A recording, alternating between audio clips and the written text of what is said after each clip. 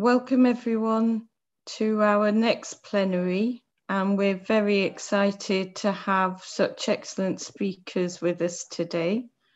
We're very pleased for the last sessions that have been underway over the last 4 days, and really great to see you all here in this plenary.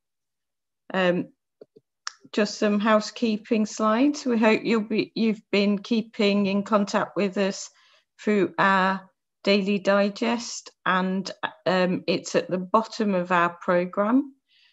Please also have a look at our Twitter account and follow us at Festival of Public Health. We also have our Twitter accounts for the Hub and our MPH, as well as our open access free online resources. So just to remind you to keep your cameras and your microphones off. Also, we will be having prizes that will be announced for the best oral and poster presentations in the next plenary. For any of the questions, please use the Q&A box. We will be recording this session as well as streaming it live onto YouTube for those participants who weren't able to join us in the actual Zoom session. If there's any changes, please have a look at our programme, and if you have any issues, either use the Q&A function or email us at much@Manchester.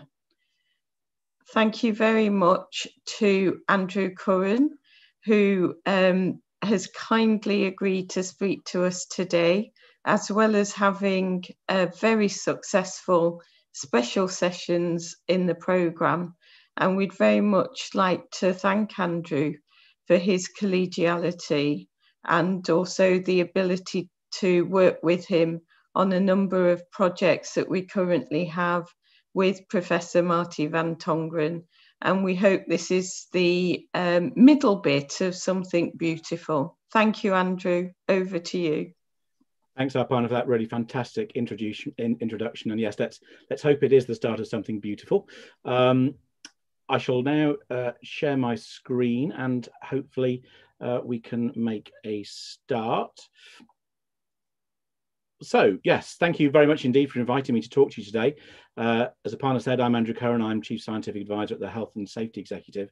And what I'm going to do today is talk to you a little bit about the PROTECT National Core Study, what it's telling us and how really it got started, because I think that's a really interesting thing to explore in our understanding of why transmission is so important to be to understand as part of the response to the COVID-19 pandemic. I thought I'd begin with just a bit of a personal reflection and take you through some of the things that sort of led to me being asked to run the National Core Study on transmission. And as part of that, to share some of my views on the sort of evidence challenges that we've had to face. Think a little bit about what it is that we need to understand to make our environments COVID secure, with perhaps a focus on some of the knowledge gaps that we're hoping to fill through our PROTECT National Core Study. Then a little bit more detail about some of the things we've discovered through that programme. And finally, I'll end with just some reflections on where I think we can perhaps do things differently going forward. So let's start off with just a bit of reflection around what happened to me, certainly, as the COVID pandemic began. And for me, it started back in January last year. As one of the chief scientific advisors around government, I get invited, obviously, to the SAGE meetings. And I had my first invite to what was called a pre-SAGE meeting, which was just with chief scientific advisors on the 22nd of January last year. And that was really the first indication that this was something a bit different, that we were going to have to start planning to do things differently and to work at pace to make sure that we were gathering information that enabled us to deal with the impending crisis. the first indication that we in HSE were going to be required to perhaps do things differently came a bit later in January, and then things started to ratchet up slowly but surely, and that began with a call from Chris Whitty about the nature of our classification of the virus. It's a category 3 microorganism, which means that it needs certain laboratory conditions to experiment on it. And of course, we were thinking at that stage about the scale of our investigations. So Chris and I worked with the Advisory Committee on Dangerous Pathogens and our own specialist inspectors in this area to make sure that we were able still to provide a healthy and safe work environment while looking at aspects of the testing that could be done at a lower category of microbiological containment. I've attended my first SAGE meeting in March as it became clearer that the work environment was going to become a particularly important issue for us to think about. And then as things picked up, additional items started to come on board. And one of those was personal protective equipment, where HSE was required to act as the market surveillance authority for the UK to make sure that any personal protective equipment coming into the supply chain actually protected the people who were going to wear it, i.e. the healthcare workers. This was a huge undertaking. We were working from 7 in the morning till 11 o'clock at night. Myself and 2 colleagues were receiving information from a specialist technical task force who provided us with information to decide whether that equipment was suitable to come into the supply chain. And over the lifetime of that particular exercise, which ended at the end of June of this year, we'd looked at the efficacy of about 2 to 3 billion items of personal protective equipment to make sure that it was protecting the people who needed to wear it. Really important work. Very proud of the team, and indeed they've just won the Peter Isaacs Award from the British Occupational Hygiene Society for the efforts that they put into that important work. The next thing I was asked to do was to work with Professor Kath Noakes from the University of Leeds to set up a subgroup of SAGE called the Environment and Modelling Group, because it was very clear that our understanding about transmission was not good. And in fact, it's one of the aspects of the pandemic response where we really did start with a blank piece of paper, and it was important that we started to think how to start getting some stuff written down to enable us to respond appropriately. So the subgroup of SAGE started producing information, which is all available on the SAGE website now. And a couple of months after that, it was decided that we needed very quickly to be gathering some new information and creating some new knowledge. So it was on the 8th of July, 2020 that Patrick Vallance gave me a call and asked if I would run a national core study. These were Patrick and Chris Whitty's idea. And I accepted, and hopefully I'll be able to tell you about some of the things that we've done to add to what was that blank piece of paper. But before I do that, I just want to think about some of the challenges we face with evidence when it comes to SARS-CoV-2. A little while ago, I was just trying to think how you might compare our approach to influenza, which has been around obviously for a long time, to that of SARS-CoV-2. Not that they're the same, but you know, what have we done over time to understand more about influenza? And if you look at the publications, this is just a simple printout from Medline. This was a search from 1917 to 2020, and you can see that just by using that simple search term, I got 134,000 results, 134,000 published papers over that period from 1917 to 2020. When it came to SARS, obviously there wasn't much before 2020, but even in that short period of time, there were nearly 95,000 results. So you can already start to see that the amount of information that we have to sift through, to understand, to quality assure is really significant. And that was clearly one of the challenges we had. The consequences for that, well, there are some benefits, of course, because it means that you can focus your activities in a very specific area. It means that you can support the response by providing the information when people need it, with the caveats around the uncertainty. And therefore it reaches the people who need it very quickly and provides them with accessible outputs so that they can build it into their policy work or their advice, whatever it might be. And as the evidence evolves, you can provide an update to that information. But of course, there are downsides as well. And one of the issues, I think, is that you perhaps lose some of the rigor when things are not necessarily going through the peer review process to the same extent that they do normally. There might be some issues there. There's the potential for groupthink. So you can, if you're not careful again, end up all thinking about the same stuff in the same way without necessarily having the challenge that you need in those kinds of evidence review processes. It does have an impact on guidance. So as the evidence changes, how quickly do we change the guidance? That's a really important question for regulators and people within government, because you need industry and other end users to implement the guidance at pace, but not then change it a few weeks later. And that approach then has impacts on other issues, the sort of day job, as you might call it. So for us in HSE, we still had to investigate workplace accidents and fatalities, unfortunately, and make sure that the wheels were kept on the train as normal, even though we were still dealing with COVID. So lots of issues there. And of course, like everybody else, we mitigated some of that through using our international networks, and real praise actually for the international community's ability to work quickly across significant areas of joint concern to come up with some shared solutions.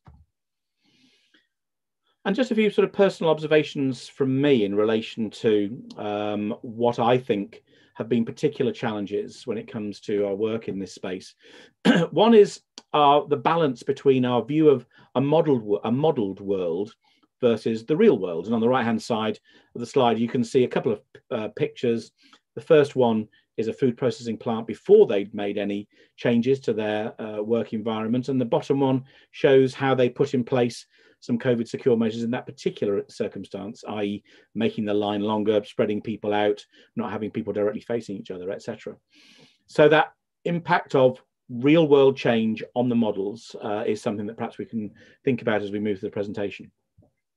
On the evidence side, there's always a balance between evidence, experience, and anecdote. And as evidence is emerging, you've got to make sure that that balance is appropriate, and at least you understand the mix between the three areas. If you don't, you could end up making decisions that aren't really based on good evidence. And of course, understanding the differentiation between evidence and policy is really important in this fast-moving space. And there is a challenge sometimes for scientists, engineers, to forget that it's our job to provide the evidence, and it's the policymakers' job to provide policy choices for the decision makers to decide. The people who decide are elected to make those decisions, and it is not our job to make that decision for them. Our job is to provide the evidence. And sometimes those boundaries can be very difficult to manage. And I think there are some examples where that's happened during the course of the pandemic.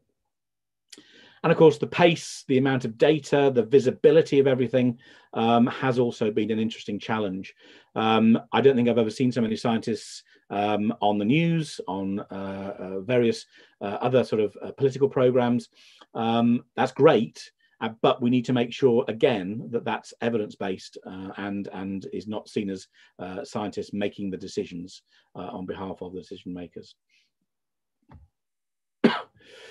This is a busy slide, but really it's essentially there to just demonstrate that actually, even though all of that work has been done, there are still some really big questions when it comes to transmission of the virus. And you can see it relates from everything to the viral load, to the dose required, to the success factors for, the success factors for environmental survival, outbreaks, etc., etc., etc. And this is exactly why the PROTECT study was set up, because those questions will really help us to understand exactly what's going on when it comes to the environment and how transmission will occur within the different environments that we all might encounter during our waking hours. And the model that we have really for the PROTECT study is that in order to really understand transmission, we have to think about three key areas. The first is the environment, or the environments in which the virus might be encountered. We'll talk more about that later on. The behavior of the people who inhabit that environment, what they do, how they do it, what instruction they have, what training they've got, etc.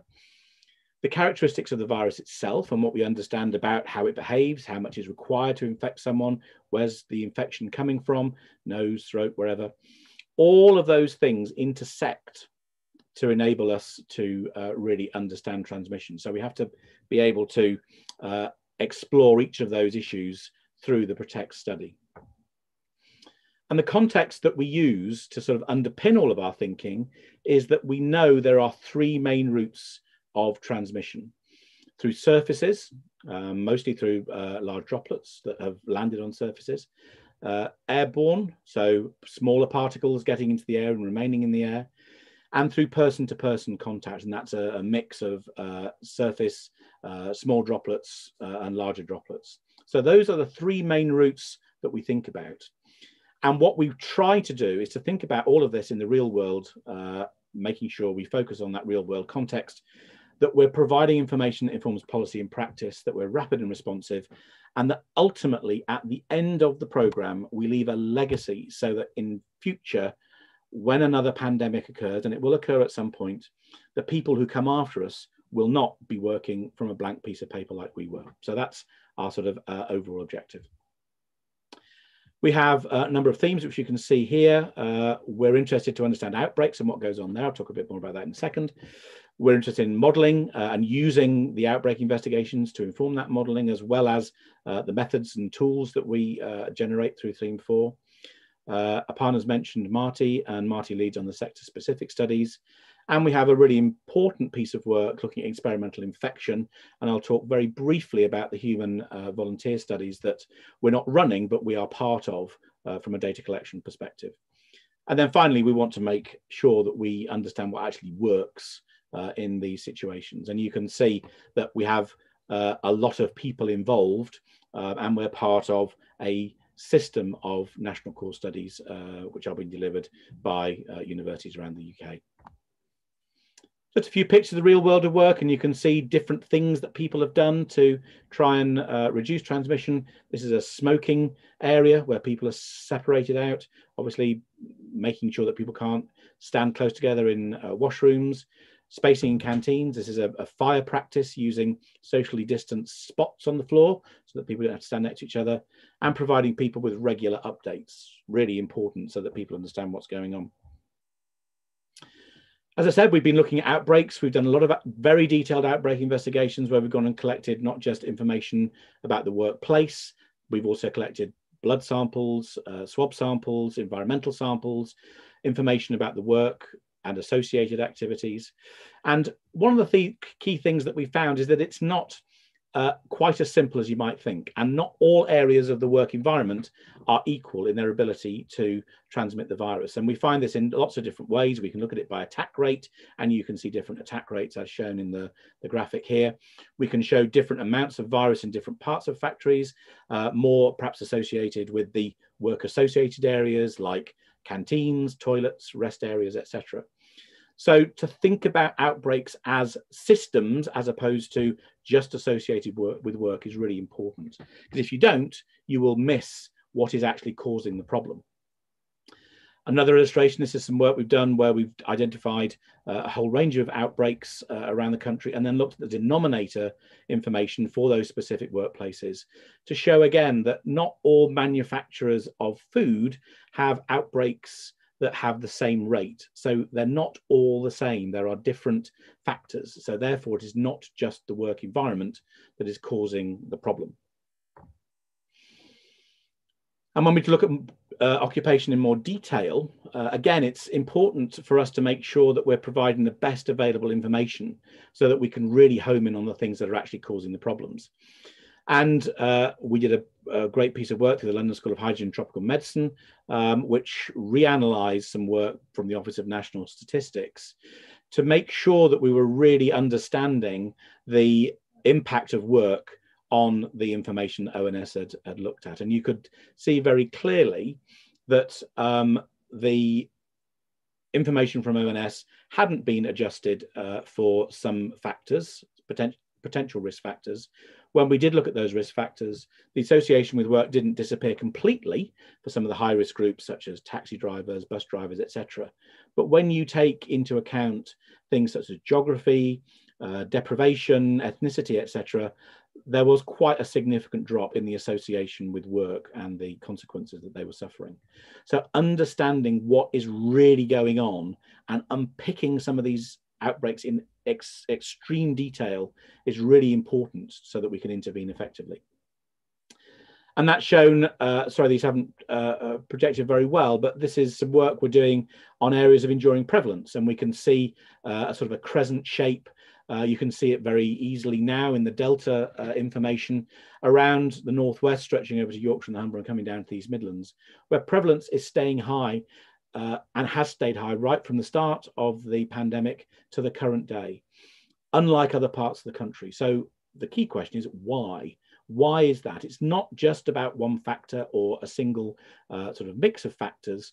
It may vary actually as a consequence of very specific local issues and local economic practices. And that's something that we're now exploring in detail through the PROTECT study, working closely with local and regional directors of public health. I said I'd very briefly mention the human volunteer studies, and this work is going extremely well here. The team leading this work are doing infection studies with human volunteers, healthy human volunteers, inoculated through the nose with the virus and monitored over 14 days to make sure they're okay. What we're going in is taking samples from those individuals, looking to see if we can characterize the virus, measure it in the air, measure it on surfaces to give us some real answers in a controlled way to some of those questions I mentioned earlier on. And we can see that the experiments are working well. You're getting an attack rate of about 60%. So that information is currently flowing through both into our models and into our thinking when it comes to what you need to do to mitigate. Okay, just coming up to the last section now and thinking about how all of that helps us when we're thinking about how to deliver a COVID secure environment. And one of the things that we have, which I think really does help us here, is actually the Health and Safety at Work Act, which is based on the principles of risk assessment. And of course, one of the key things that you need to do to assess COVID security is a risk assessment. And if you use the hierarchy of control for each activity and each route of exposure, air, surface, person to person, you will come up with a suite of control measures that are specific for the work environment that you are interested in, the workers who inhabit that work environment, and that will help provide you with strength in depth when it comes to reducing the risk from your work to the individuals who are in it.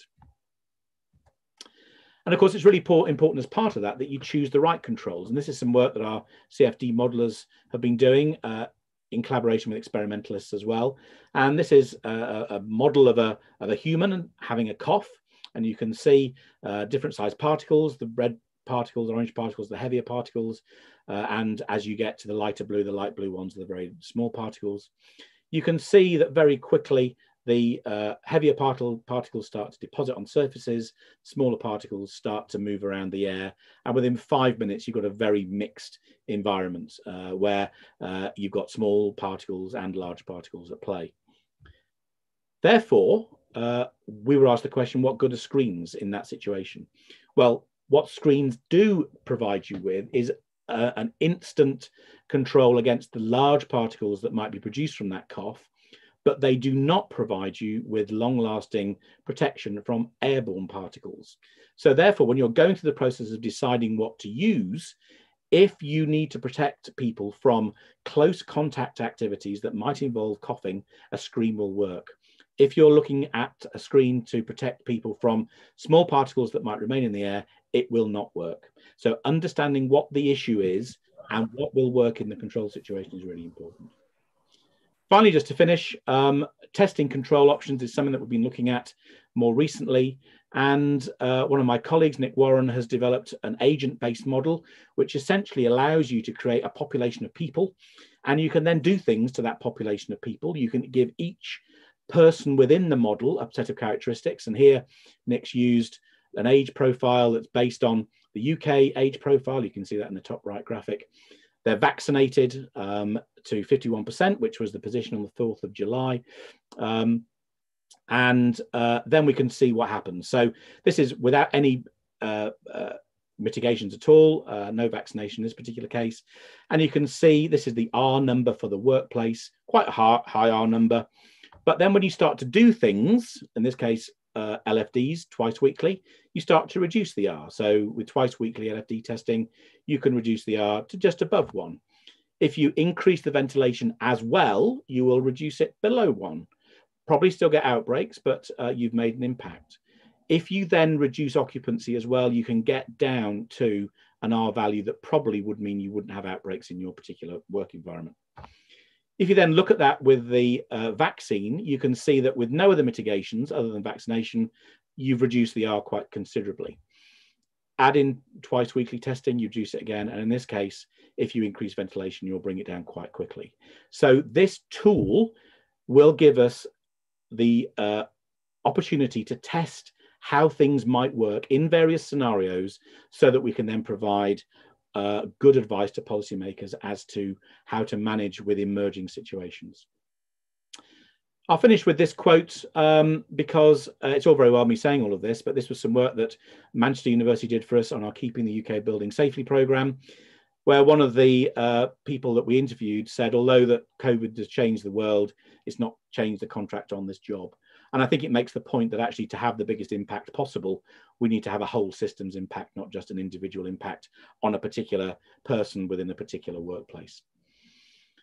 Our Protect study is now producing information, and you can see we put something out on Monday when the UK went through stage 4, just to enable people to maybe think about some of the things they could do to protect them from others and others from themselves. And all of this information is available on our website, which you can see on the right-hand side there.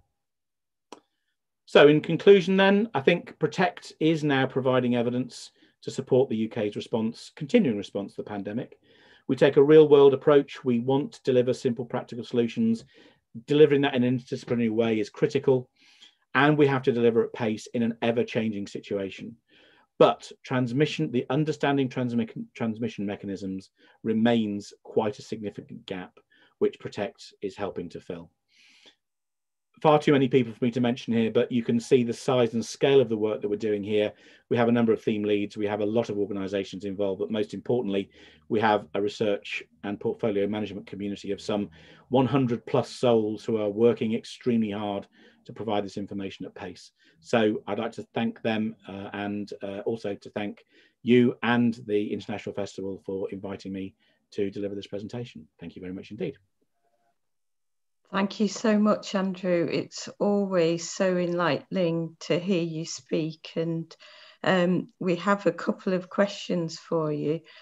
One of the first ones was about the necessity of smaller workplaces to implement a suite of controls, and the second question is about linking up and international cooperation, so thinking about those policies and studies considered elsewhere.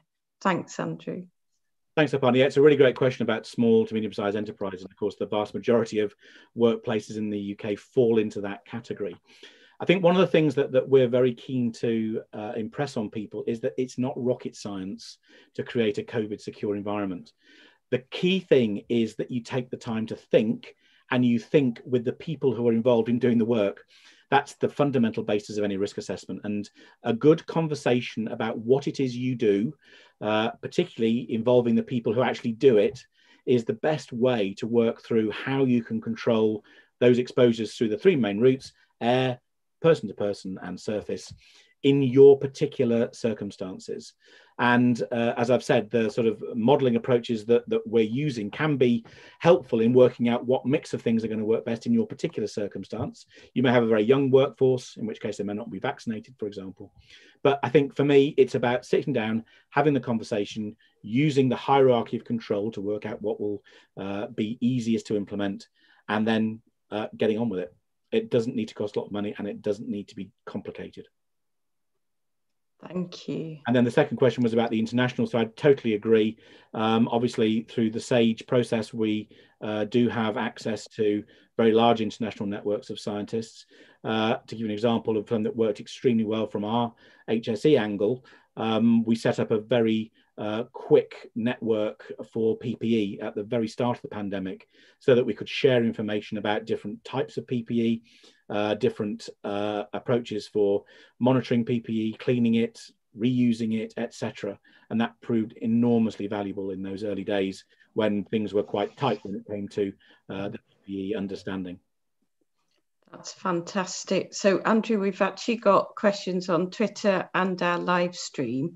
So we'll take those offline if that's okay. Of course, yes. We're very happy to do that. And just wanted to say a huge thanks again for the ability to take part in this really important research. We in our division and particularly with Marty and our teams, we're so pleased to be part of such an important initiative that's really going to make a difference. I'm sure it will. Thank you very much indeed, Aparna. Thank you.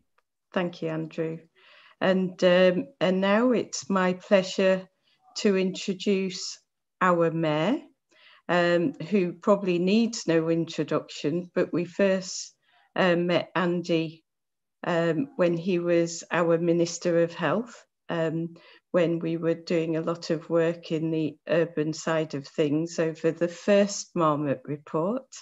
And Andy, you'll be pleased to know we were able to get Dr. Jessica Allen, the Deputy Director at IHE, to present a very successful meeting as part of the festival on Building Back Fairer, and also covering another one of your key topics on the homeless. And we here at the university's public health team are really keen to support that. And we had our Dean, who basically has given us assurance that we can take that work forward as a university. And I know you're very close to our president. And so we hope that there's going to be a lot of new initiatives that will tackle those difficult questions. So we'd like to say a huge thanks for making time in your schedule to come and speak to us. It means so much. We have been live streaming on YouTube and we are on Twitter, so I'm sure there'll be a lot of questions for you. But I'd like to hand over to you, Andy, and just a huge thanks for coming today. Thank you.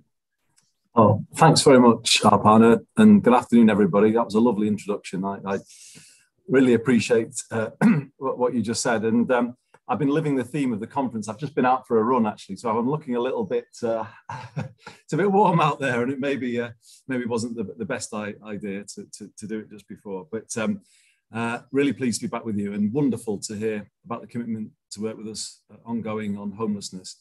And we're also doing great work with the university on young people's mental health coming out of the pandemic. So we're really grateful to colleagues at the university for all of the support that you give us.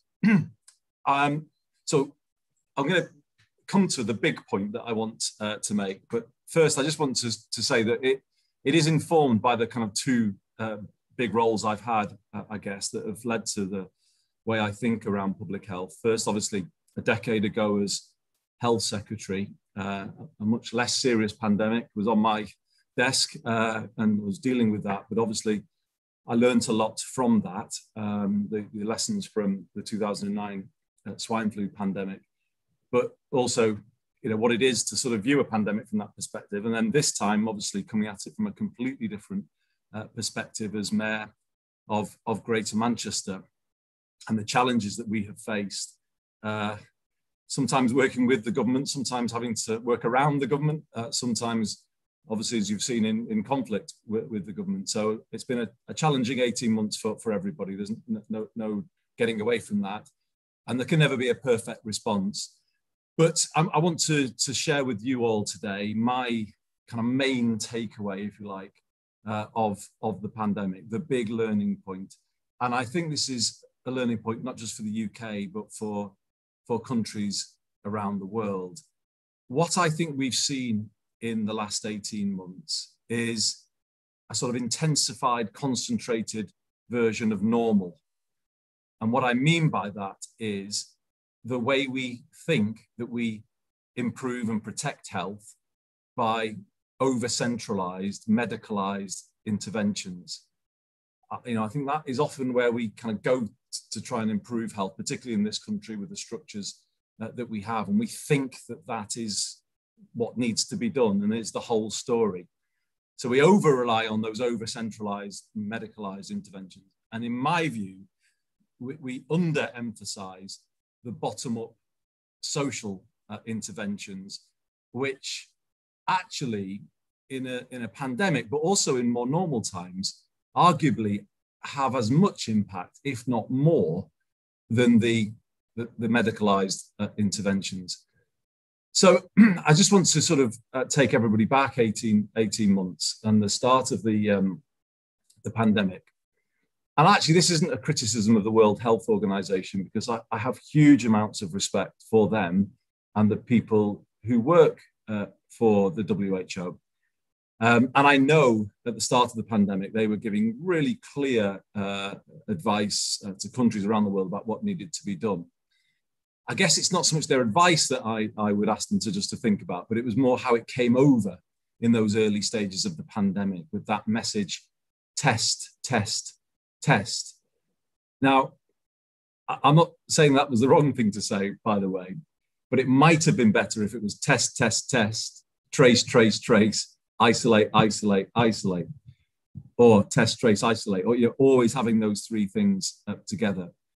Because I think maybe the way that was perceived around the world is that this needed to be a pandemic run by those very traditional top-down interventions of the kind that I've been describing. And if I then sort of translate to what happened here, I think we very much saw that as the sort of defining approach to the pandemic, scrabbling around at the national level, rather than relying on colleagues in the regions, in localities, which is what they should have done. That early decision not to route testing in local and regional structures, but instead to create new centralized structures and to add further complexity, outsource, privatized structures.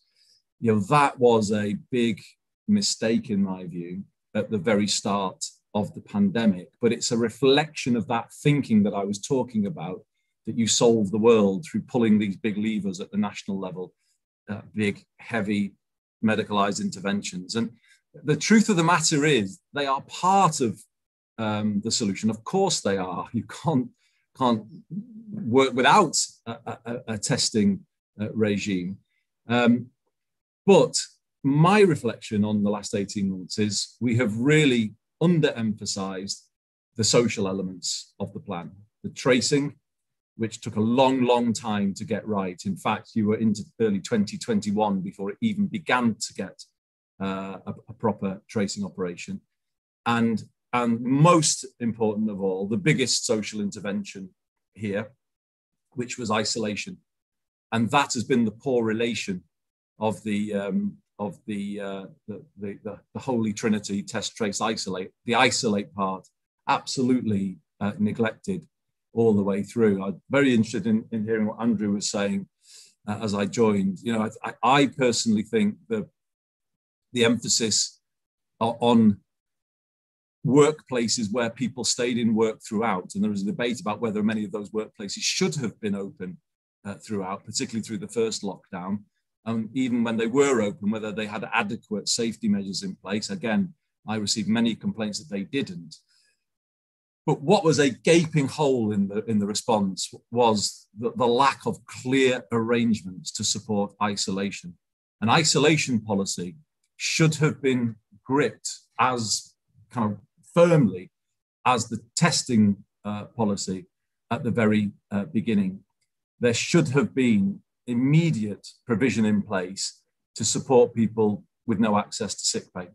There should have been clear steps to provide support for employers who had large amounts of staff on 0 hours contracts. There needed to be an early message that everyone would be able to isolate without loss of income. And for me, that is a big learning point from this pandemic. If we ever are to find ourselves in this again, you have to immediately support people to do the right thing. And we didn't have that in place, and we still don't have that in place. It has been a recurrent criticism that we have heard all the way through, that people just haven't been able to self-isolate. We had a survey from one of our trade unions, Unison, very early in the pandemic, that wasn't actually talking about workers in general settings. It was talking about workers in social care settings, the social care workforce, care assistants. 80% of them said at the start of the pandemic that they feared they wouldn't be able to self-isolate if ill or if asked to do so. Now, if you cannot protect workers in those settings, then you really have no hope at all of having an adequate isolation policy. And then it kind of touches on the whole question of housing, because obviously the nature of people's work, I believe, has made them more vulnerable to COVID-19, but so has their housing. If you look at the map of the country and you look at the places where COVID has hit hardest, they are the places that have traditionally, going back decades, even centuries, had the worst housing in this country. The point last year when Greater Manchester went under localised restrictions, it was almost a year ago to the day actually, or just a week or so later, in late July 2020, we went under restrictions with East Lancashire and parts of West Yorkshire. It was that geographical footprint. And it was pointed out to me at the time that that was the exact footprint of the Housing Pathfinder projects of the Labour government of the 2000s, of which I was a member, where there was a recognition that housing needed to be improved. But that was a previous failed attempt to level up those communities. They still haven't been leveled up. And it's that toxic combination of insecure work, poor quality housing, which led to the virus taking a much firmer hold in those places, as we've seen over the time. And what needed to be in place was an isolation policy which covered people's work and their accommodation situation. So if people didn't have the space at home to self-isolate safely from other vulnerable family members, they should have been put up in hotels, as other countries did. And for me, that is therefore my big point here. And the point I started with, we kind of turned straight to the centralized medicalized interventions, and we didn't do anything like enough to focus on the bottom-up social interventions. And that is true more broadly, as I was saying, in more normal times. The reason why we've had communities left very exposed to this pandemic is because we've allowed a situation in this country for far too many of our fellow citizens to live with the combination of insecure work and poor housing, which daily, every single day, never mind in a pandemic, chips away at their physical health and at their mental health.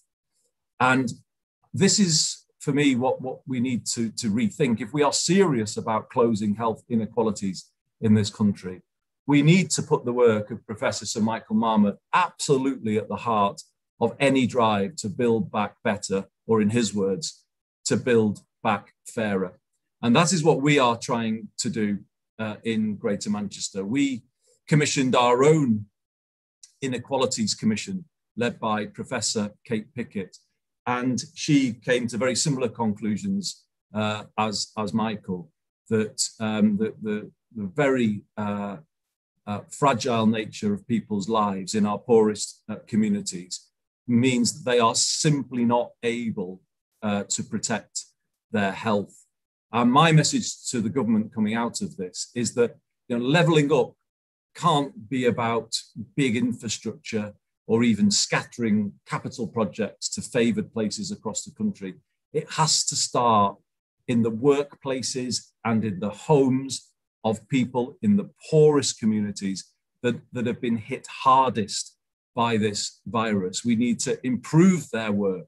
So we are talking here about a good employment charter for Greater Manchester that is based around a real living wage, a ban on enforced 0 hours contracts, making sure everybody has what we call living hours, enough hours of work to earn a wage that will take them above the poverty line.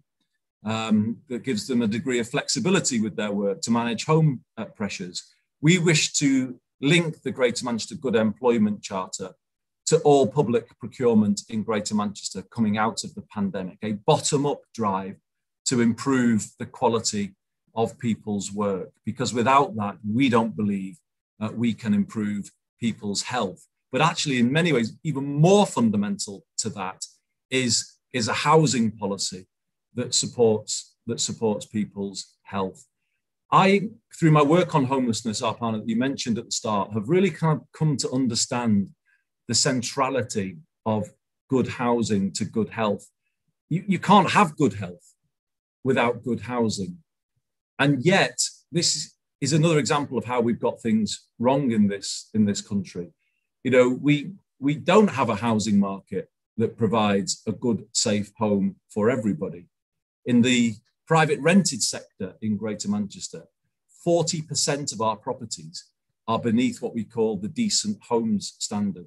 So there are tens of thousands of people living in homes which damage their health. And incidentally, the landlords that rent out those homes to those people, often absent landlords, many of them unscrupulous in the way that they operate. You know, they take in public money through the benefit system, but they don't reinvest any of that money in the safe upkeep of those properties. It's wrong, but how can it make sense to have a situation where housing is damaging people's health, where people might then need the health services to deal with those issues, and then we send people back from hospital to unsafe housing? It doesn't make sense.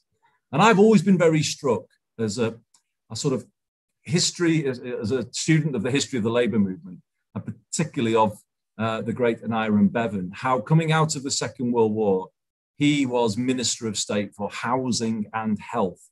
And though it was very clearly understood at that moment in this country's history that you couldn't have one without the other, so that you had, alongside the creation of the NHS, that huge post-war drive to build good, affordable housing for people, council housing up and down the country. And I think in these post-pandemic times, or as we enter the post-pandemic times, we need exactly the same thing. We need a massive drive to improve housing for everybody across the country. And actually, the drive to improve people's housing is actually something that ties in with our obligations to rise to the climate crisis. Because, of course, to do what we want to do and make Greater Manchester zero carbon, we will have to retrofit every single property in Greater Manchester by our target date of 2038. And if we were to do that, obviously, we would be improving people's homes. It would be a home improvement programme right across the city region. But we would also be unlocking tens of thousands of good quality jobs for our residents, jobs that would have a long lifespan as the country retrofits to meet its climate obligations. So coming out of this, we could, by rising to the climate crisis, solve the housing crisis. We could also do something serious about the jobs crisis, and all of that builds people's health from the bottom up. So the big summary, Arpana, for me, living through what we've lived through, and obviously learning from the different roles that I've had in my career, is that the truth of the matter, health is not built in hospitals. It can be kind of restored in hospitals, but the truth is health is built in homes, it's built in communities, it's built in workplaces, or it's not built in those places. It can be destroyed in those places. And I'm really struck, following my work on homelessness, where I was encouraged to go to Finland to see how they view housing. They have a policy of housing first. And housing first is a specific homelessness project where people get a home provided plus support. But it's more than that, as I discovered when I went to Finland. Housing first is a national philosophy that says you cannot have good health, good education, or a good life without the foundation of good housing behind you. So I think we should adopt housing first as a national policy here. I think it's the best health policy that any country could adopt. I do think the time has come in this country to fundamentally reassess how we think about health And obviously that's a moral imperative on all of us coming out of a pandemic. Yes, we will always need those over-centralized, medicalized interventions that I spoke about at the beginning. Of course we do, and nobody would argue otherwise.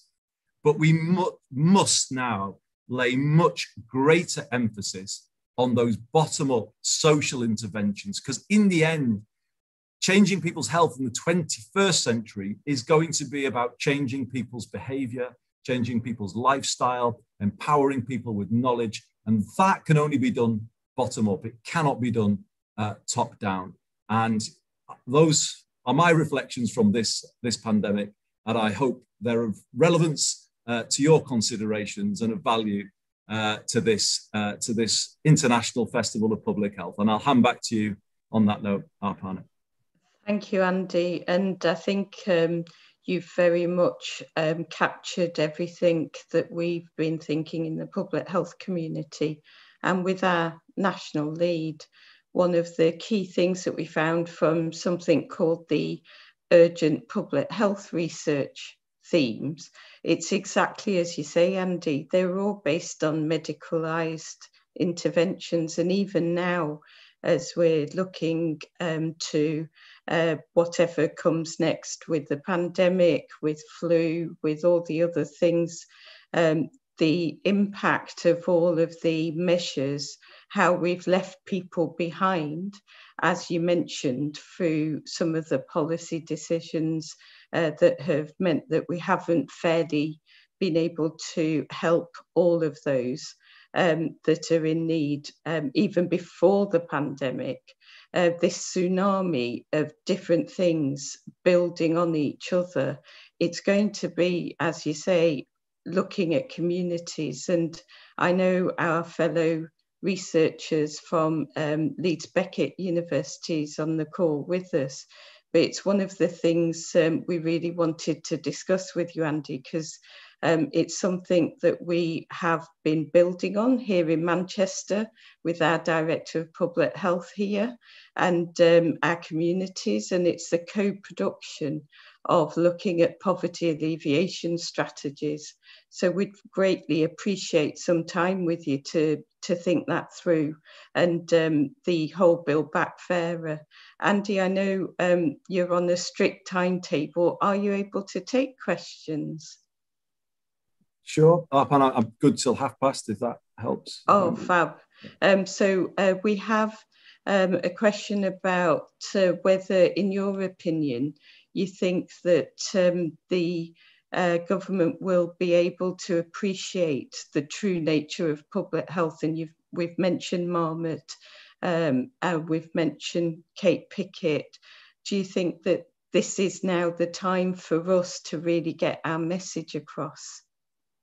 I think so. I genuinely do, because there's three things coming together here, isn't there? There's the kind of new reflections on health and what it is to have health or not as a result of the pandemic, and health being very much more at the heart of everyone's thinking, and health and all policy things. So that's one thing. Then we've got climate, as I mentioned, which could be a catalyst to drives to improve health. So obviously we're bringing through the Greater Manchester Clean Air Zone next year. And that seems to me to be just absolutely the thing to do now. But the climate, rising to the climate crisis, becomes a driver to improve people's work, improve people's homes, improve people's transport, improve people's communities, more cycling and walking. So that is a thread here. So you've got health as a thread, climate as a thread, but then you've got levelling up as another one, which we don't disagree with as a guiding principle. Of course, it's a brilliant one, to be honest. It's great that we have a government that's saying regional inequalities matter. What's not so great is the way they're going about it. And it's becoming a sort of, I don't know what it's becoming. Actually, if levelling up is to be serious as a drive, you've got to start with the places that are furthest behind.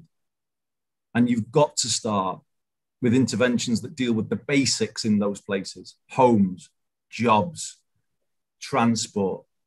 So, there's opportunity here to kind of weave a kind of new narrative, if you like, about rising to climate to improve health and lives and deliver that vision of good lives for all that Kate Pickett spoke about.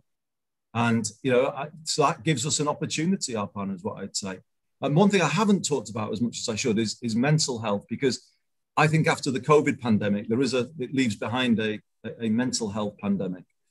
And I think all of the things I've just spoken about need to be carried out at pace if we are to lift people's mental health coming out of this. Otherwise, we are looking at new inequalities opening up very quickly indeed. So yeah, I mean, you can be pessimistic coming out of this. Actually, I'm still on the side of this is actually a really potentially kind of transformative moment in the way we think and work. And I'm going to be saying to the government later this year, you know, we're ready to do, as Greater Manchester, a levelling up deal with you, where we are empowered to build the housing in our most hard-hit communities, the social housing that we need, where we're empowered to deliver a London-style public transport system with London-level fares that people can afford, where we want to have good employment baked into everything that we do and lifting standards from the bottom up. But we kind of need to do that together. You know, you will not level us up top down from Whitehall. You know, it just won't happen. And it remains to be seen whether the government are in the space of doing a deal of that kind.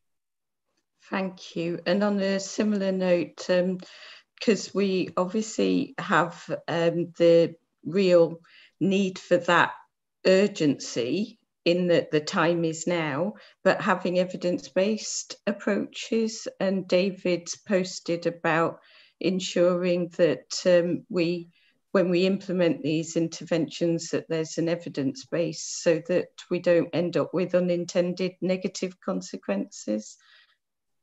Yes, or no, sure, I would absolutely agree with David on that. But I think sometimes, and I'm being honest here, government hides behind demands for evidence bases as a reason not to do what they should do. You know, there's always this, oh, well, the evidence is not quite there yet. And so I'm sorry if this sounds, I'm not being provocative, David, by the way, I do agree with it.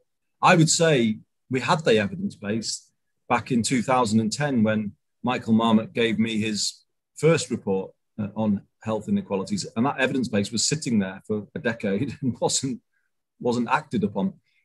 I just think yes, we need evidence, but it is simple as well, though, in saying if you give people secure, fairly paid work, you are also ensuring they've got secure housing because they know they can pay the rent. And you are laying a foundation for physical and mental health if people have basics. But the truth of the matter is we've all experienced over the last 18 months, but we knew anyway before we went into the pandemic, hundreds of thousands of our fellow residents and citizens are living life without the basics that support good health. And, you know, we can't wait forever for the evidence. Part of this is about evidence, but part of it is absolutely just profoundly simple as well. And, you know, we need a sea change, if you like, in thinking around, you know, there was an incredible report came out this week from Philip Alston. I don't know if colleagues saw it, you know, the former UN rapporteur, on the privatisation of buses in England. And it basically describes how it led to loss of opportunity, has impacted on people's isolation, mental health. I think we've seen that we've relied upon market solutions to transport, to housing, and they haven't delivered. So basically what we've got here is people are living life without the basics, and a highly unregulated workplace leaves people on 0 hours contracts. All of that is a toxic combination in the poorest communities that destroys people's health and well-being. And I live in hope that somehow, somewhere, as a society now, we move away from some of this idea that the market will just solve the basics for everybody. It really doesn't. And, you know, if left and right can agree on that, because my side of politics has kind of bought that mantra as well at times. Markets have their place, but it's not in my view, in supplying to every citizen of this country the very basics that they need to live a good life, which is well-paid work, secure housing, affordable transport. These things have to be provided possibly partly by the market, but where the market doesn't provide, governments have to step in and ensure that all citizens have those things. And I can't see any kind of positive future for closing health inequalities that doesn't have a sea change in thinking about that. Provocative note to end on there, Alpana. The best ever way to leave a talk, I think. And Andy, we've got so many questions on Twitter, on YouTube, and in the chat. But it was just so great to hear you speak, and we're just so pleased you're our mayor. And thank you very much. We're here to support you with your plans, and we hope that we can, through working together, get some of those key challenges sorted. Definitely. I am going to sort of carry on the loving, because we're just so lucky to have you in the university, indeed all of our universities. You're really getting more and more knitted into Greater Manchester devolution, and we really, really value that. And actually, that's a great thing that devolution allows, doesn't it? It allows universities to kind of move into the sort of real space where policy is made. And it's exciting, isn't it, when you can sort of work in that way. But the positive note I'll end on is, I actually do feel this will be a moment where there is plenty of change for the better. There'll be plenty of challenges that come out of the pandemic, but I think it will change kind of thinking. And I think genuine positives will come from it. Well, we can only hope so, can't we? And the more we gather and talk like this, the more likely that might become. So thanks for having me, everybody, and thank you for listening. Thank you, and we'll keep trying until we get there. We will. Thank you. Cheers all. Thank you very much, and thank you for all the questions. We will be answering them offline if we don't get a chance to ask our panellists. I will move on to Paul. Paul, are you with us? I am. Can you hear me all right? Oh, fantastic. Great. Paul, thank you so much. So this is the ritual bit where I thank our speakers, and Paul has just been one of those amazing people that have helped our department, our research, our capacity building, and just personal thanks to him. We started off knowing about Paul through Martin Regan, and then had the greatest pleasure of working with Paul on our Well North programme that I'm sure we'll be talking about for years to come. And just wanted to hand over to Paul now to introduce our very special memorial lecture for Aidan Halligan. Thank you, Paul. Thank you, Alpana. Thanks for those lovely words as well. And what a fantastic couple of presentations. And Andy's presentation just fills me with a lot of inspiration.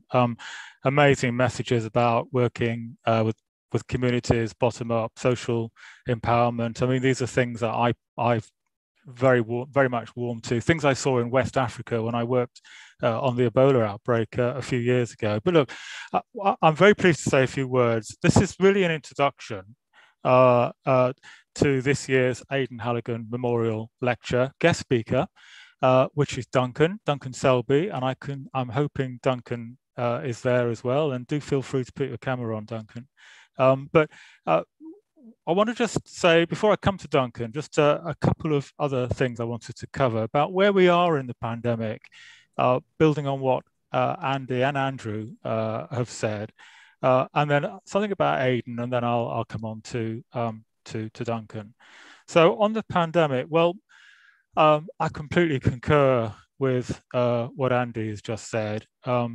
We are at a seminal moment in our history, not just in the region, the north, the country, but the world. And it does feel like that. And let's hope there's, to quote Andy, there's plenty of opportunities for change for the better.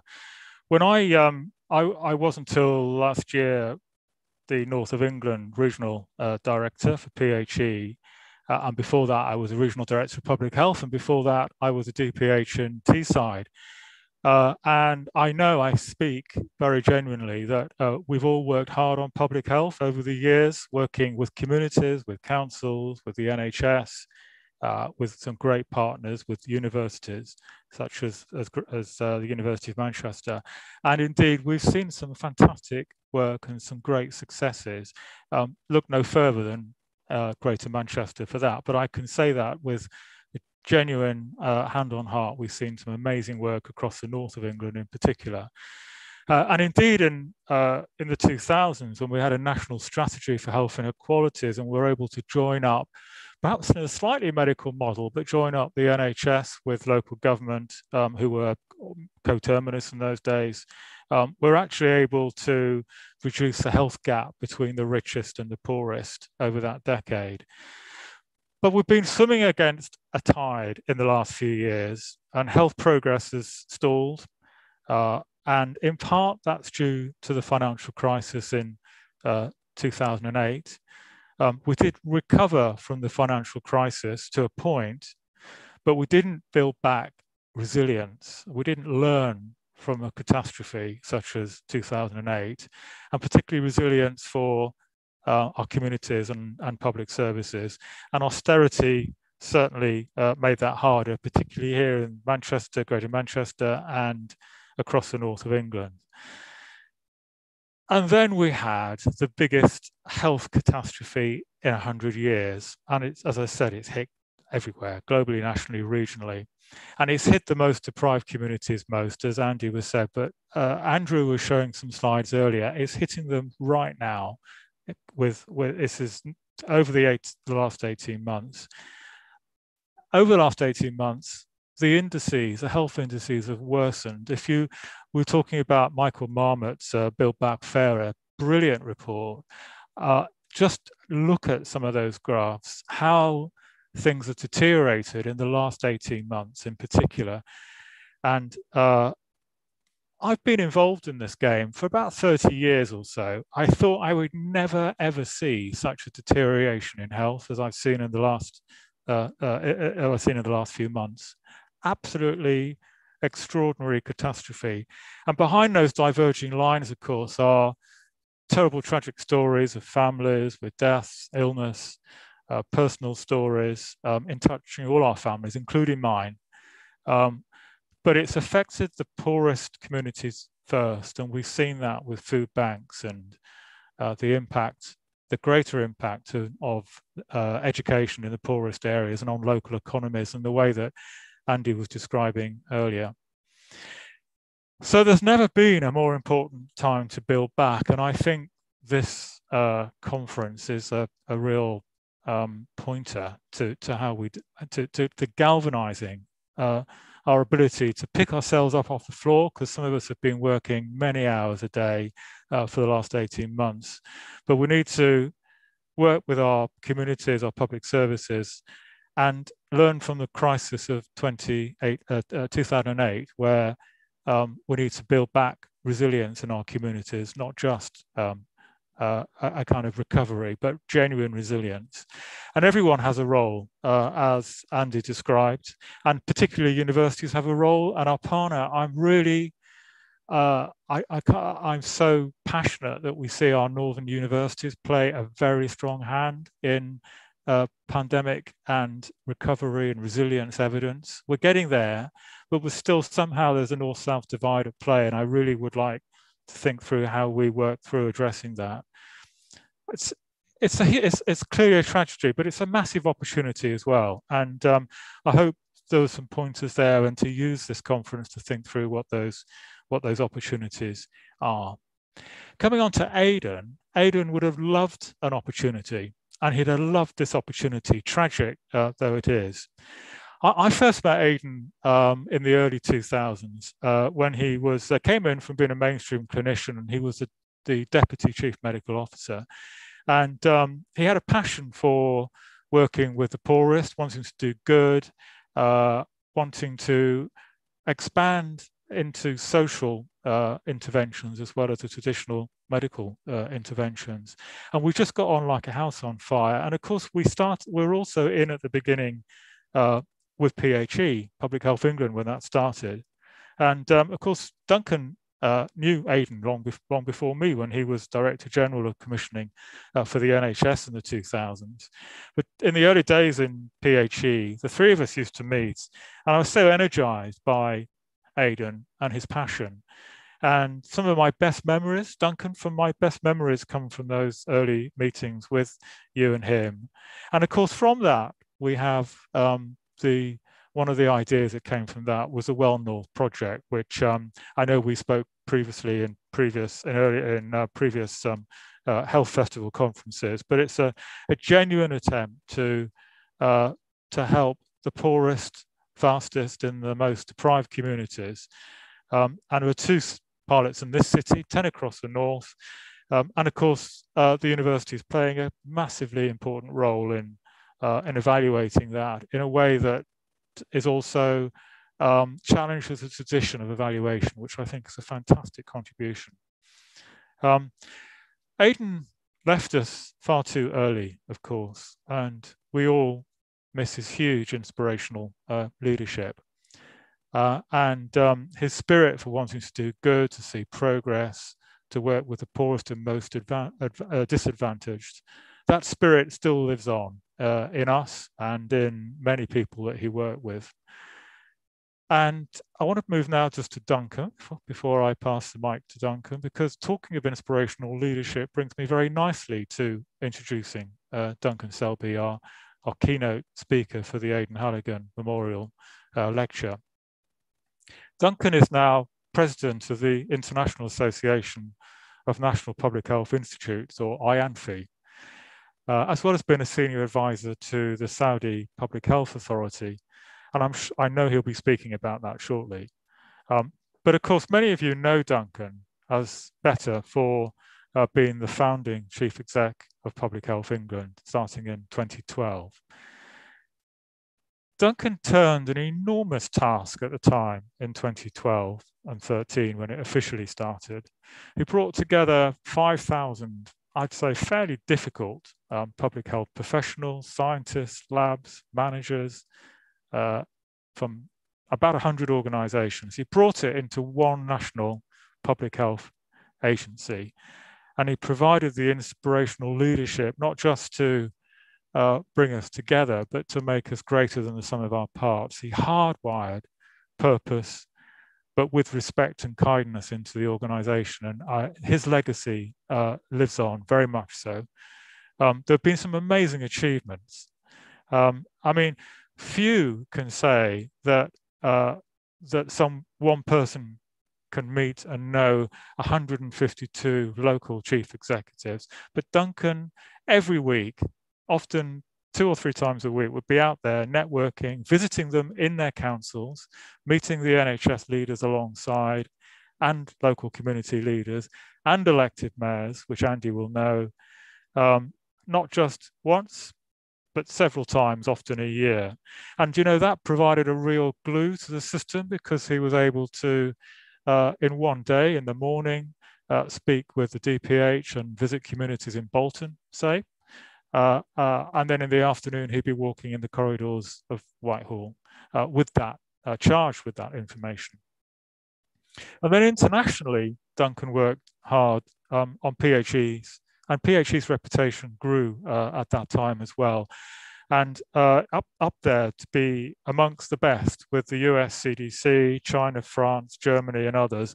And when I worked in Sierra Leone a few years ago, I was really staggered by the fact that if I said I came from PHE, first of all, people knew what PHE was, but also how much we were held in such high regard in an international setting like that with the whole international community. It was a fantastic place to be working for PHE, and still is, of course.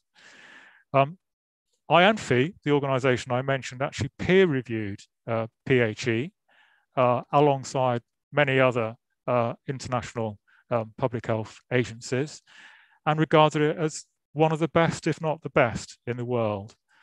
And I think when we obviously looking now at moving into new arrangements, I think perhaps one of our problems was, after the years of austerity, that our problem was there wasn't enough of us, actually, that we need to be bigger. But of course, we're looking at the opportunities of expanding now with the new institutes and new arrangements for public health going forward.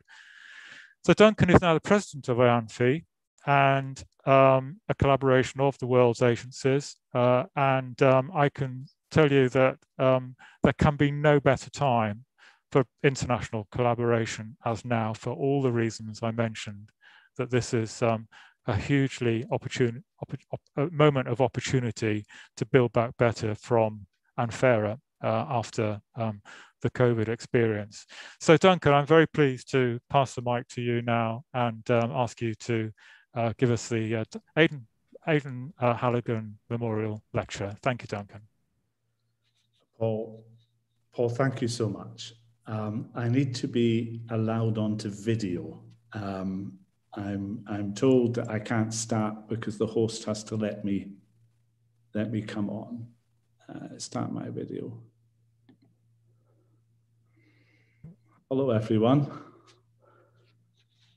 Am I live? Yes, you are. You are Duncan. indeed. Yeah. Well, Paul, thank you. Not sure how to respond to that, other than with my heartfelt thanks, and Apana, and to everyone for having me join you today. I'm actually quite distressed because having listened to Andy and then hearing Paul, I'm going to have to scrap everything that I might have said. But because it was just so much where I think we need to be for the next number of years. But let me reflect a little, and then perhaps through a Q&A we can explore more deeply. But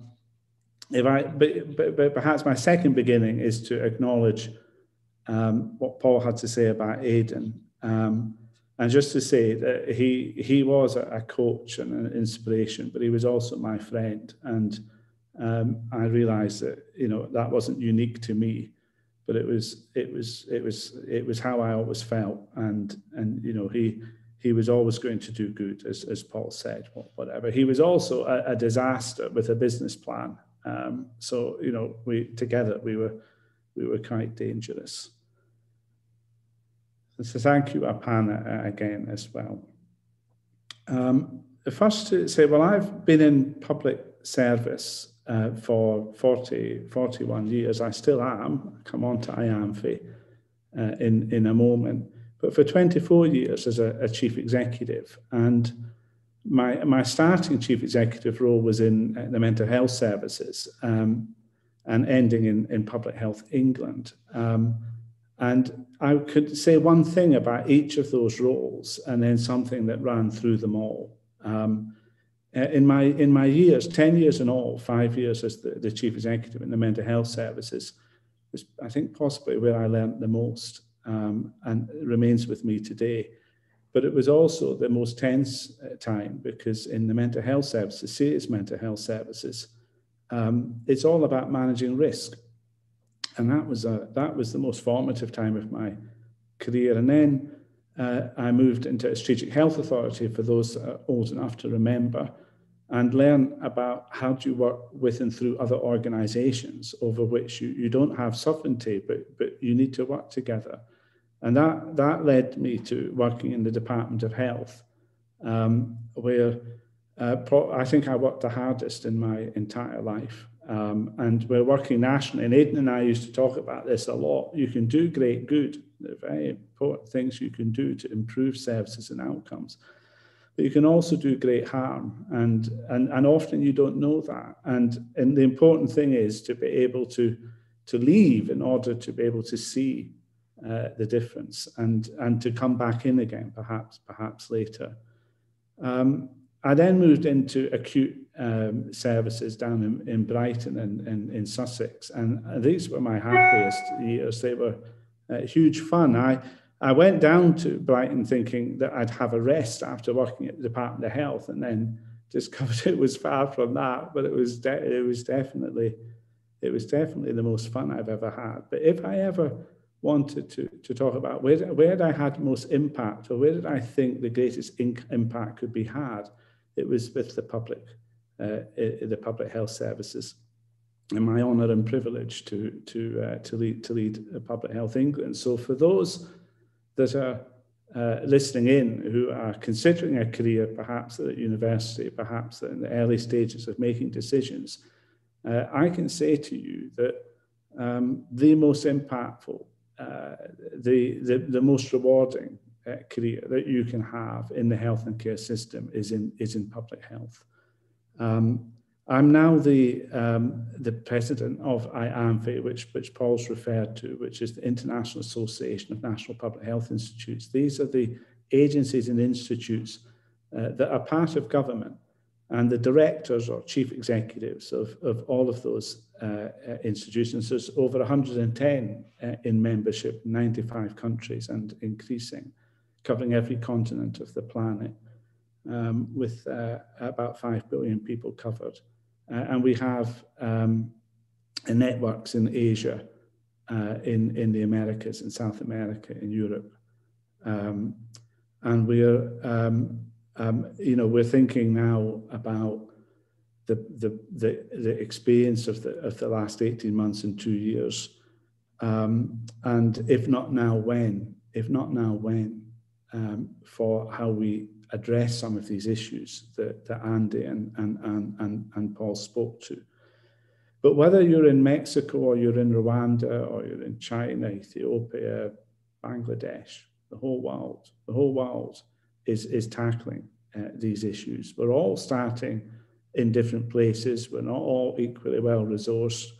Actually, the amount of resource you've got hasn't been the biggest determinant of performance during the pandemic, but we have all experienced the same challenges. And as a family, I always thought of it as a family within the UK and within England in particular, but the whole world is a family, about how we build back, as others have said, not only better but fairer. Andy talked about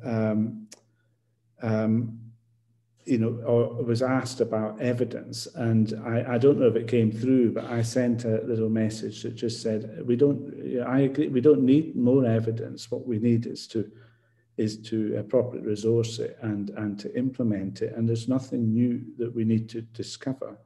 Marmot, as you'll have referenced, has again published an excellent report about about Greater Manchester, but we've had many of those, and we don't need more evidence. And I think Paul spoke about the 2008 financial crisis, which was, of course, a very difficult time. But I'll come on to talking. Actually, it's also about political will. It's about funding and about political will. What organisations care about by how they choose to budget and what they choose to spend the money on. You can look at mission statements and you can search for all the right words, but in truth, just look at how the budget is set. And as a whole world, it's not a unique thing to the UK. The old level of resourcing and political commitment to the public's health has not proven sufficient. I'll come back to that. But I was going to begin, and then I think about what do we mean by the public's health. Andy has covered that, as has Paul. I would often ask when travelling around England, now doing this in across the world, what are you trying to do? What are we trying to do? Are we trying to improve the healthcare system, better outcomes, more consumer focused, better efficiency? And if that is the object, then you have a series of strategies about how you might go about that. But if we were to ask the question, how do we improve the health of the people? You would start in a different place. And the most important place to begin is the economy and prosperity, getting money into people's pockets. And the single biggest determinant of health outcome is income, money in your pocket. And then a series of choices, behaviours that people exhibit whether to smoke, how much to eat, whether to exercise, if you take alcohol. And of course, these are choices, but they're much wider depending on your prosperity. And then only then do you come on to the impact of treatment. And again, as Andy has said, it's not that treatment doesn't matter and that hospitals and healthcare systems don't matter. Of course they do. But when it comes to improving the health of the people and health outcomes, they matter the least of those three themes. Andy talked about homes and jobs, and he added on transport. For many years, I've been speaking about jobs, homes, and friends, about the importance of social isolation. Talked about mental health as well. But the point being that social determinants are hugely important, and they're not new. And what the pandemic has done is bring these to the fore. The whole world has been anticipating a global pandemic. We've had a lot of warning of this. We've had SARS, we've had Ebola, MERS, Zika, now of course COVID. And whilst the world had prepared, too little, too narrow, and too late. And the challenges are immense, and I'm hesitant to run through them again. But the financial and social impact of asking people to isolate, the closing and shutting of borders, the long-term implications of COVID and of COVID on non-COVID, particularly non-communicable diseases, have been horrendous. And the people who have suffered the most are those that have had the least, the underserved communities, and financial insecurity, and by any measure or metric, sex, ethnicity, age, but by the greatest amount by income, more severely affected. But we've also had lots of successes over this period of time on which we can now build, and particularly in the collaboration that we've seen internationally about diagnostics and on genomics. Been quite outstanding developments, new networks that didn't exist before, sharing of data that never happened before, the development of the vaccines, and the way in which that's been an international success, and new treatments that simply didn't exist before. Many successes, but again, looking at who has most benefited. As of this month, July, 24% of the world has had one dose of a vaccine. But that drops to 1% for low-income countries, and so the challenge for all of us around the world, been said by many, but let me say it again today, is unless and until we can find a way of benefiting the entire world, all of the world, with these successes in vaccines and new treatments, then we will not defeat this virus, and we will not make the progress that we know that we need to. So part of the work of IAMFIT over the last year has been to think about how are we going to be giving more voice and more visibility, more advocacy for the public's health in the world than hitherto, and we're part of the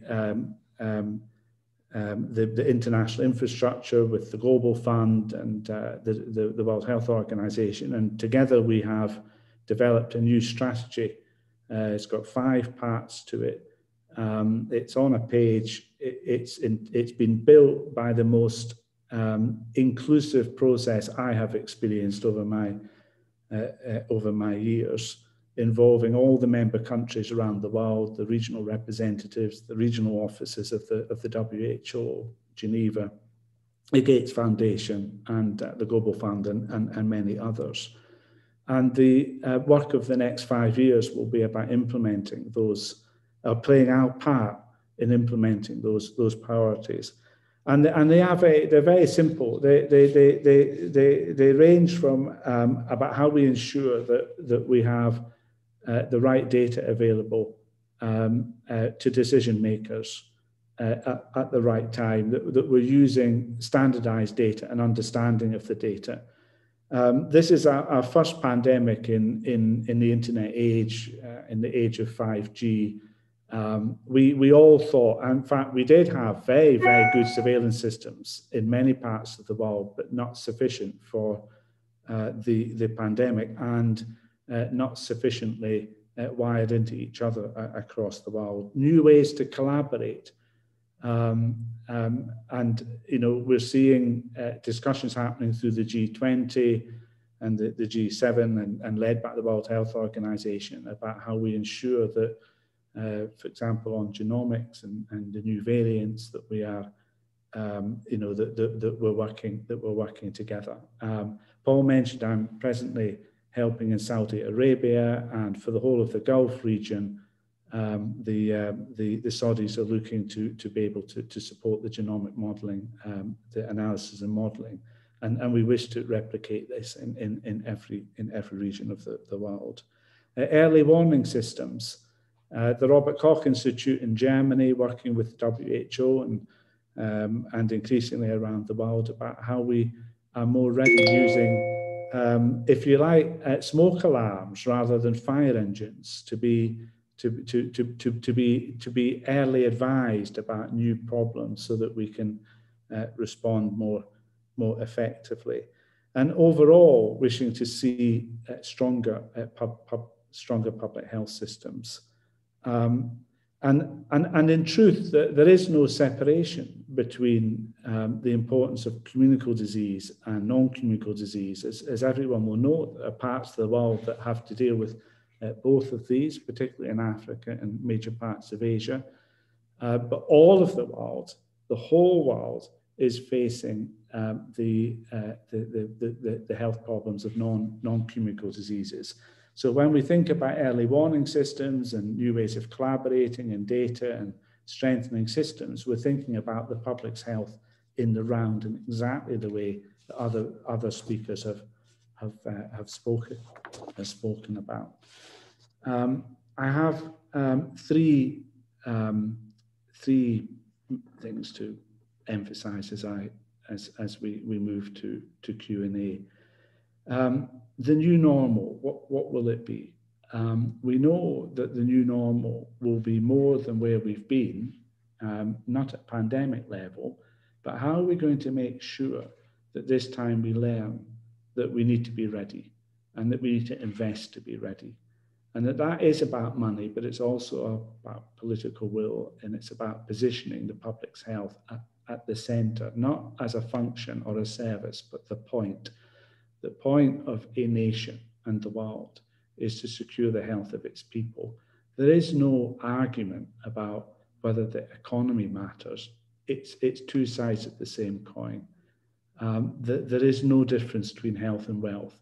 And many very significant academics, including from Manchester, have been making this point for years. This time, we need to learn that lesson, and we need to agree in the full blaze of knowing what the cost has been of not being ready, what the new normal looks like. And that new normal is about funding and about political will, but it's also about how we think about the public's health, which is about national action. It is about what is the NHS in the English context and the UK context. It's the same the world over. But it's also about how we make the public's health or more personalised in a digital age, and how we reach and hold people in the lives that they lead, in the places that they live, in the choices that they make, in ways that perhaps may make it easier for them. But that will, in the main, come through, jobs into places that haven't had them, improving work, improving housing, transport, and all the things that we've spoken about. It's about recognising that the new normal for the public's health is not where we've been. thinking that this is something that somebody else does or can be funded at 5% when we're funding the health service at 90%. But what that new normal is, and that's a global global concern. The second theme is about thinking about reform of healthcare systems. This is where I'm involved in the Middle East, but I'm aware in my IAMFI role of this conversation happening the world over, and the focus on prevention and the metrics that drive that, and thinking through, what we measure matters, and if we measure it, then people will pay attention to it. We need to make sure that we're looking at a broad range of metrics. We're looking at school readiness and young people having work. We're looking at the standard of accommodation in the UK context, the difference between private rented and social housing, and the gaps there, as well as the things that we know matter about how long you wait to get diagnosis for cancer or waiting times in hospitals generally. So secondly, reform and about how we place prevention at the heart of that. And then finally, encompassing the best that we have in the management of communicable diseases, as well as in big capital, as well as how we manage non-communicable disease. I hope that's been in some way additive to what others have said, but perhaps there's strength in the commonality of the message, and to know that whilst we are grappling with this in the UK and in the North, and the leadership of Manchester in this is the world's concern as well. Arpana, can I perhaps take any questions, should there be any? Hi, Duncan. Yes, for definite. And we just wanted to thank you for your leadership through all those years. And I think Paul said it all in the introduction to the lecture, but we wanted to definitely add through yourself and Aidan, you gave us a vision of what we can do up here in the North, and the legacy lives on, even though the great man that was Aidan, and his ability to influence, to do all of the things that we're so grateful for his legacy, to be able to talk to people and really connect at a level that is just not seen in a lot of key people these days. And we've always felt that, Duncan, you had that, saw what was achievable, and you allowed us to have that opportunity. So a huge thanks before we go to the Q&As for all that you've done for us. Thank you, Duncan. Can I just say this, that, I loved Aidan, and, we about working with and through people. It didn't matter who it was. It didn't matter. But if they were willing to make things better, extraordinary. When I said, I didn't mean it flippantly, he and I together were quite dangerous, but I always knew that if I had to go before a public accounts committee and explain, all I had to do was take Aidan with me, and they'd have no chance. I mean, it would simply be, we would win every time. But, something about optimism. I think most people will know Victor Abadwali, and he has led Turning Point for many years, and now a peer of the realm, and has done great work, I think. I think he's one of the great people of our time. And he stood up at a conference with chief executives and directors and across local government that I have enormous passion for and incredible respect. And people were getting a bit down about things, and were saying, because it's easy enough to do that. And he looked at everyone and he said, do you realise that we're all paid too much not to be optimistic?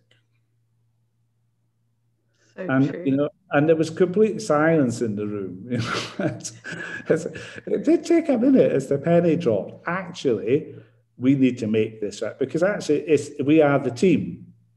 And if we thought there was a better one, we should let them in. But I don't think that's the case, actually. But if we don't, I think it's been stolen politically, but I mean it from the heart. If not now, when? If not now, when? Yeah. When? Yeah. It is now. Yeah. Yeah. Anyway, thank you, Aparna. I should stop talking and take the first question. Thank you, Duncan. So the first question really is about now in this new role at IAMFI, what are the synergies that you see and the opportunities that you see that we can really build on with you in your new role, with the work that you're doing in Saudi and the Gulf states? And are there any key actions that we could be working collaboratively as a public health community to really focus on that? That is a great question. I mean, Public Health England and Public Health Scotland and friends in Wales and the Northern Ireland have been incredibly involved in IAMFI. And, I was first introduced to IAMFI by David Heyman, who's another awesome contributor, and was my chairman for 5 years. He was a gift, and he first took me to Singapore, and then from there understood and for all those years now. And so the UK is very heavily engaged, and my position is an elected position. And I think Andy would be impressed by how many votes I got from around the world, not because of me, but because of actually Public Health England and what we've been doing in Asia and Africa and other parts of the world, and that Paul referred to. So I think there's so many opportunities, but they are around those themes of how we work together, share together, publish together academically, do things together. One of the wonderful public health contributions about the field epidemiology training, which has been real strength of the UK and in the US, and now seeing this being developed actually many parts of the world, and the opportunity to send our people to other parts of the world to learn about things that and they always come back better and stronger and more engaged, and every single individual that has those experiences comes back saying that they're never the same again. And if I could do anything, it would be to inspire students to enter this world, because we need more people, and we need young people, and we need to be using IAMFI to encourage all of that. But also the world, through the international infrastructure at the World Health Organization, are asking IAMFI to become formal members, to give us the right of entry to the high-level meetings, the World Health Assembly, where the big decisions are taken. And by January, I expect IAMFI will be sitting alongside all the countries of the world and stepping. And my point earlier about the importance of advocacy and speaking about the public's health. And the UK will be completely central to that. And there are networks, as you know, in the north, in many regions of the world. I'm particularly aware of the one in Pakistan, which is hugely valued, but equally in Africa. The boss of the African CDC said he wanted a Public Health England in every country of Africa. Public Health England, what he meant was he wanted an integrated public health. And so our universities in Manchester, we should be helping them with that in every possible way. Oh, thank you, Duncan. We couldn't agree more. And I think one of the key things that you just mentioned feeds into our next question is about the use of celebrity, because often we know that our populations might be able to relate better to them. And one of the questions is about your thoughts about using these very popular people and social media and the components that the younger generation now have about some of the messaging that we should be getting across. So I'll be semi-controversial and say the future of infectious diseases is mathematics and engineering and the skill sets that integrated universities like Manchester can bring to bear. The rest of everything is about behavioural science. Everything else is about not more evidence, but about, do people pay attention? And who? To who? Who do they pay attention to? And, you know, we saw the power of Cristiano, you know, Ronaldo, when he said, go drink water, yeah? And the importance of our own Manchester, about the importance of school meals. And wow. And actually, I'm very proud of public health. It's not, I mean, all organisations make mistakes. I think I said as I exited stage left that no organisation enters a pandemic believing that they'll leave in the same way. But I stopped myself quoting Frank Sinatra about having regrets, but too few to mention, because I'm overwhelmed by respect and appreciation for what people have done. And then one of our greatest achievements was around social media, and the One You campaign and Stoptober and many others that were all about how do you reach people in the lives that they lead, in the places that they live. You might not think that they should, but that's what they choose to do. And unless you're relevant to them in the worlds that they live in and the choices that they're making, they don't listen. And why should they? So I think celebrities have a massive, you know, Prince William was hugely important to, you know, in the FA Cup, you know, about, you know, the mental health, the moment for the mental health, the first time in British broadcasting where every single channel set aside that minute, first time it had ever been done. It was hugely impactful. The whole conversation about, and I didn't catch it earlier, but Andy was talking about climate change, but I would say about air quality is the biggest environmental hazard that we face, and who's speaking about it is way more important and more impactful. So I think I think it is our future. I think behavioural science is where the future is. It's not on its own. We still, of course, need our laboratory-based sciences, but actually the way the world's going, and with the genomics and what replaces genomics is much more multi-faculty than perhaps hitherto, and the huge difference I think will be in the behavioural sciences. Thank you so much, Duncan. That's hugely encouraging, and just wanted to say thank you again for delivering the Aidan Halligan Memorial Lecture, and we hope you'll be able to join us next year for our 10th anniversary, because a lot of the work that we're presenting is down to the legacy that you've left us with, from place-based approaches, the health inequalities work, and Well North. So thank you, Duncan.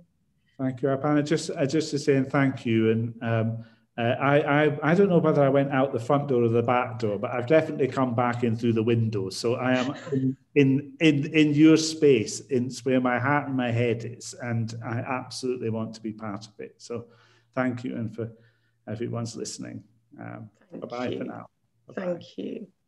And if Julian doesn't mind, I'm just going to segue a quick presentation just to set some of the scene before he talks, just on some of the key things that we've been talking about here at the festival, but set it up in terms of the links. And our speakers today and from our other sessions, our parallel sessions, a lot of the work that's been ongoing have really been phenomenal.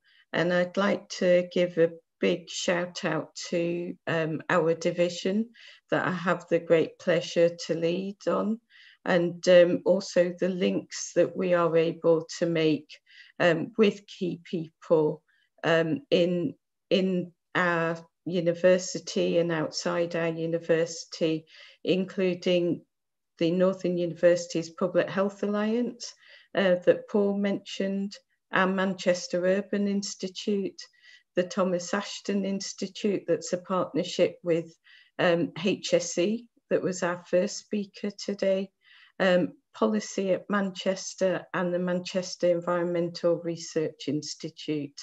And all of our work focuses on the 3 pillars of excellence in research, teaching and social responsibility that Julian will be speaking to us about. And we're just so grateful for all the abilities to think through public health in not just projects that are funded for public health, but also those that are in other disciplines. And I think it's just been a phenomenal journey. And Duncan mentioned the field epidemiology. It was one of the first projects that we ever got commissioned to evaluate from the Health Protection Agency. And we can definitely say how useful and beneficial that field epidemiology training programme is. We've got a ton of publications this year from our students, from our researchers, from our PhD students, and I'd very much like to thank the team for ensuring that the quality of our research is being able to be shared outside of this conference through our publications. I'd also like to say a huge thanks to our MPH team, and this is a photo from a previous festival when we were all allowed to meet up, and I'd just like to say the immense amount of work that goes into our masters. I'm so pleased to see so many of our students. Some of these photos are on things that our students said that they wanted to do. So the first one is our Geneva Winter School, that may be a Geneva Spring School this year. We're just so proud of our graduates and alumni.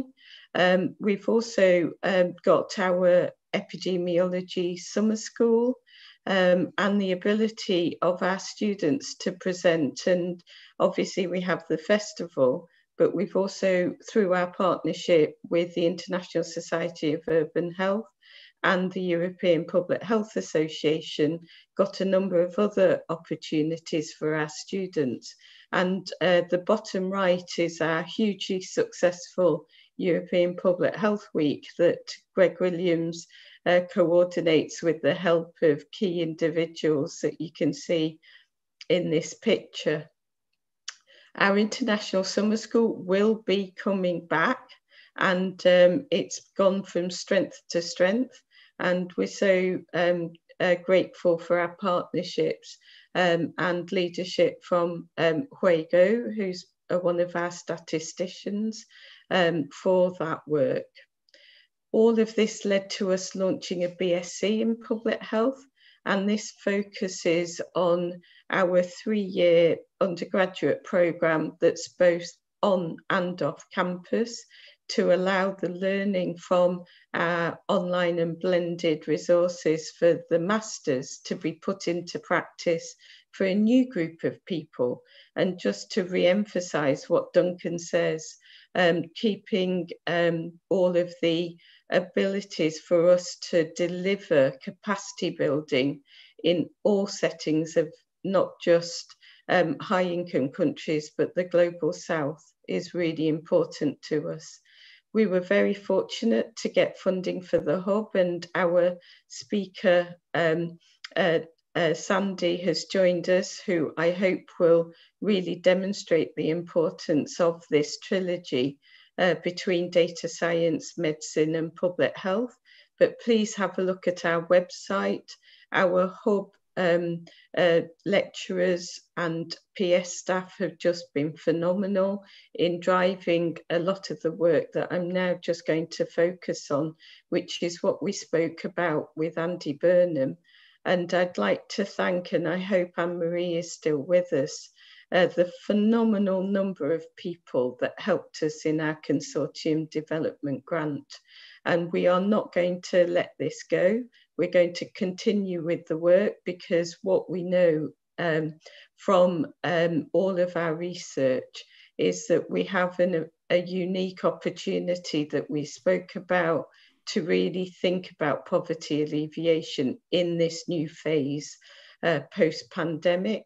And what Greg and the team found was this inextricable link between health, digital and financial literacy. And also our work that was led by Hannah and Annie that actually co-produced some of the core things that we need to do with our communities, and being able to really think through what's important to them. And these included a lot of the number of things that Andy mentioned, and is in the Build Back Fairer from Sir Michael Marmot's report, and how we then come up with the solutions, not just measuring. And this is my final slide to thank these amazing people that I have the pleasure of working with, and to say a huge thanks for the Festival of Public Health, and got to embarrass Greg, who you'll probably all know, has been the brains behind the operation with Gary. And so we hope that this is something that we can build on. And without further ado, as I've eaten into Julian's time, I'm going to hand over to the fantastic work that Julian's been leading on, and say thank you for talking to us at the festival. Thank you, Julian. Oh, mute. Thank you, Aparna. I'm delighted to be able to speak today on this panel. It's a wonderful festival. It's the second year in a row I've been able to take part in this discussion. And I just wanted to add to Aparna's thanks to say thanks to you, Aparna. I think you embody a lot of the principles that we've just been discussing in this session about the practice of public health being something much more than a medical endeavor, how that needs to draw on a range of other disciplines. And I think you really embody that in your work through your research. You also embody, I think, all three goals of the university, not just our research, obviously, the work you do on our master's program. It's a really pioneering program in public health from a teaching perspective, and of course, social responsibility. And we talk a lot about public intellectuals and what it means today to be a connected academic. And I just want to acknowledge the work you do. I know it's not just you, you've got a team there, Aparna, but you're somebody I think within the university we look to as a really respected ambassador for what a great university can do in its city and in its region. And that's really what I wanted to pick up on today. Excuse my dog, this is the world we live in now. Dylan, please be quiet, thank you.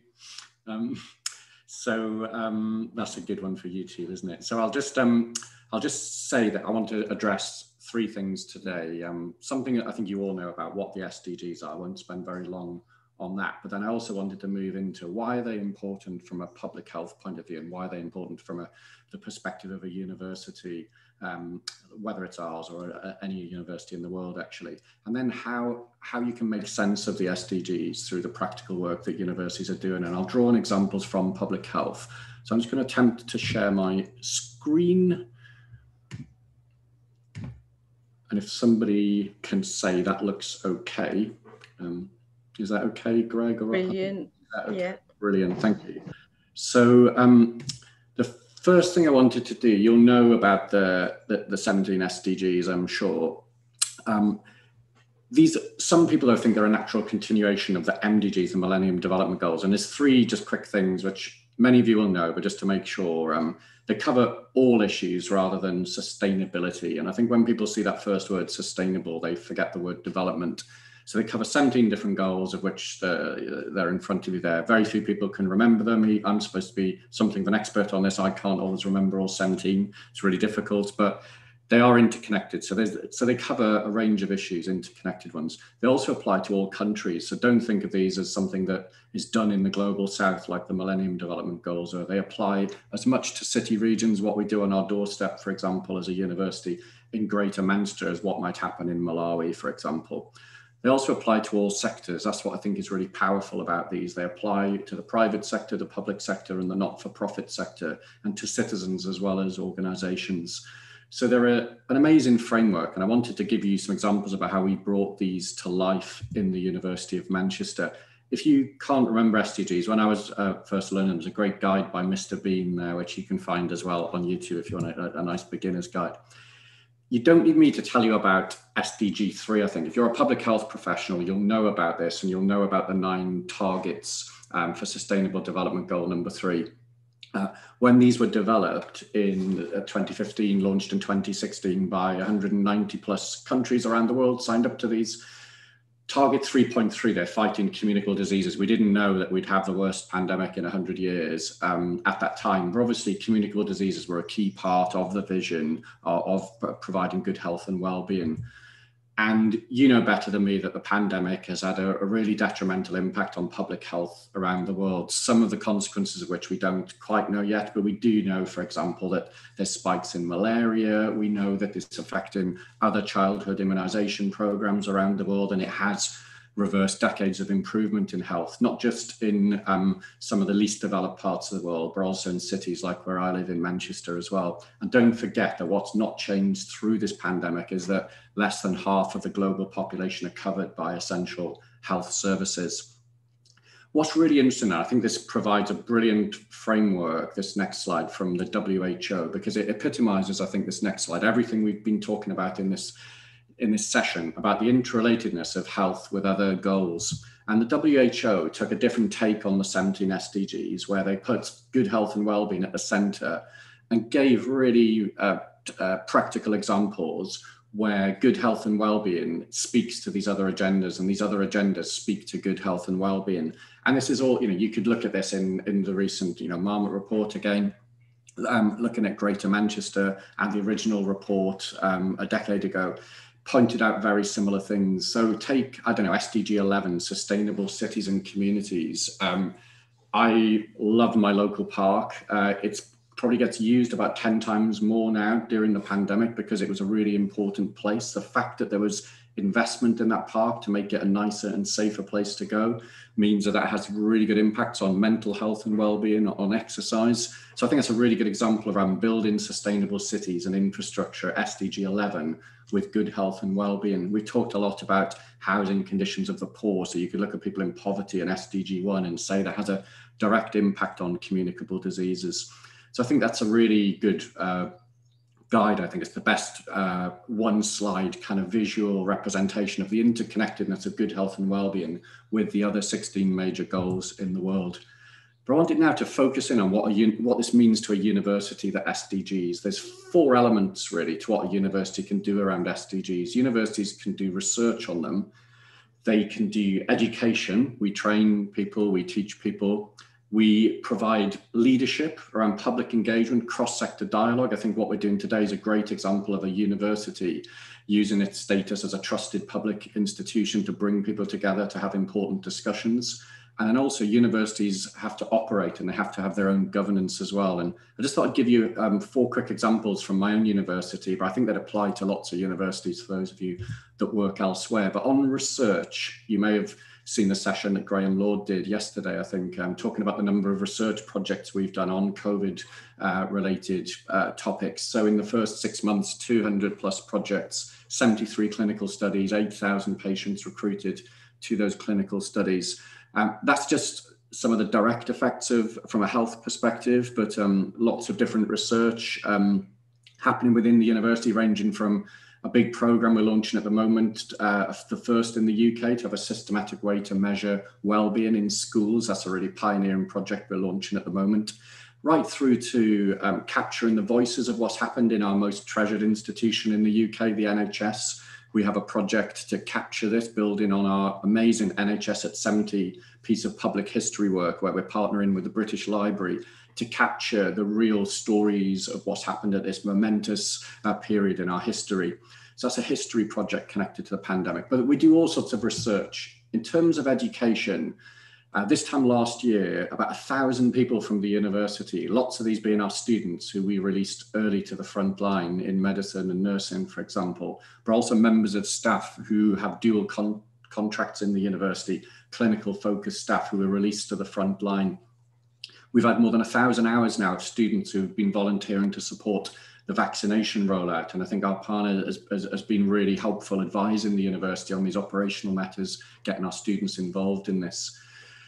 We also had a student, Saif Khan, who is now a 5th year medic, who set up a national health supporters scheme. This is an amazing scheme. There are now 45 local chapters of it in every city in the UK, where trained medical students partner up with very busy, quite stressed, overburdened doctors working on the front line. And because they have CRB checks, they are people who can help with things like providing childcare arrangements at home, walking pets, doing shopping, working, perhaps driving doctors around. That's happening in every city in the UK thanks to one of our students. So through our education function, we've been really busy during the pandemic. Let me tell you a bit about public engagement. During the pandemic, in the first 6 months, we reached about 2.4 million people through public education, whether they were videos, lectures, demonstrations, activities online. A great example of this, more than 200,000 young people shared science experiments with us through this amazing global initiative we have called Great Science Share. We also put 195 of our students were trained up to do online tutoring so that disadvantaged children didn't fall too far behind during the pandemic when schools were closed.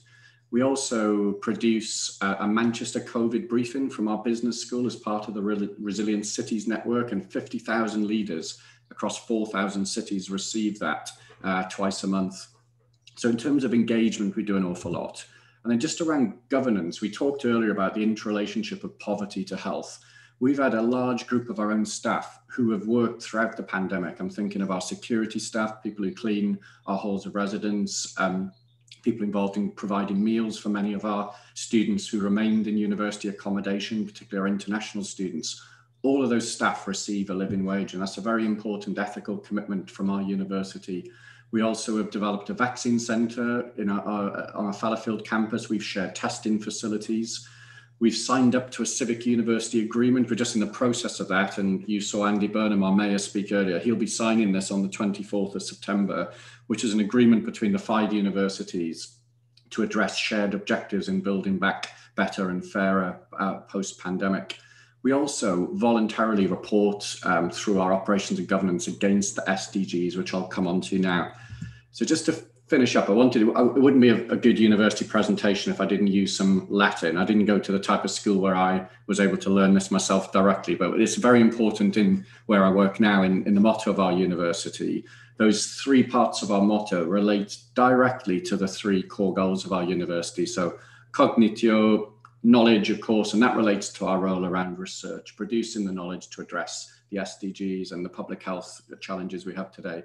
Sapientia, which is wisdom. What do we do with that knowledge? How do we share that? And I think today is a great example of this, where we're trying to share this beyond just from a basic teaching function, but also share knowledge more widely. But importantly, what's that knowledge and wisdom for? And that's our 3rd motto, Humanitas. And that relates directly onto this unique goal we have in Manchester. And I'm the founding director. I have the privilege of that role of being the director of social responsibility. And the difference of this goal, I think, the first 2, people often talk of these in terms of what are we good at as an excellence agenda, that we need to do excellent research, excellent teaching. Social responsibility for us asks a different question. What are we good for? And I think that's what social responsibility gets to the heart at within a university. And our ambition is not just to be one of the best universities in the world, but be one of the best universities for the world. I think that's something that we're really proud of, some of our achievements, which I'll finish by sharing with you now. If you know anything about the United Nations SDGs, you know there's 17 of them, there's 169 targets and 223 indicators. And I know that Alex will perhaps speak about these. He's something of an expert in this, and I'll be really keen to hear what he says in a moment. The Times Higher Education developed something called impact rankings 3 years ago in 2019, and we voluntarily entered these, as a number of universities did, and they have 105 metrics and 220 measures. So they came out 3 years ago. It's the first and only attempt in the world to measure universities' contributions to SDGs. And this is how we performed. In the first year, we were top in the UK and third in the world. In the second year, we remained top in the UK and 8th in the world. In the most recent ranking, we stayed top in the UK, but we were really proud to become first in the world. Now, all rankings have their flaws, of course, and we know what the flaws are, having spent a lot of time entering these. So these don't reflect something which is objectively true necessarily, but gives an indication, I think, if we've been top in the UK over that period of time and in the top 10 over these 3 years, there's a degree of confidence that we're doing something right at Manchester across our range of different activities, across the 17 goals. So that's something we're really proud of. And I just wanted to finish up by sharing a short, I think it's about 2-minute video, which gives you an example, hopefully, of some of the other things universities do when they're at their best, which all have an indirect or a direct impact on public health. So let me finish up with this and I'll pass over to the next speaker.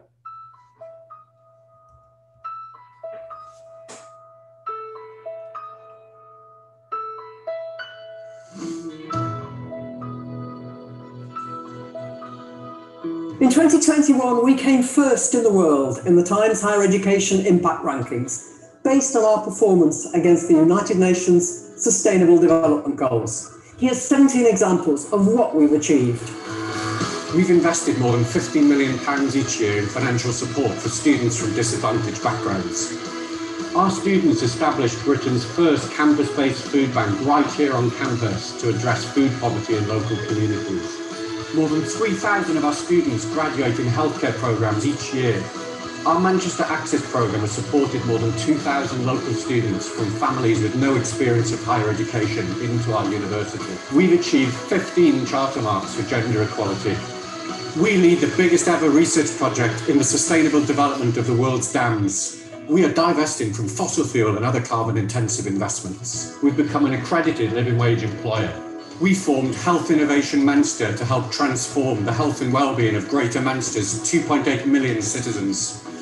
We are one of the few universities in the UK to hold a charter mark for race equality.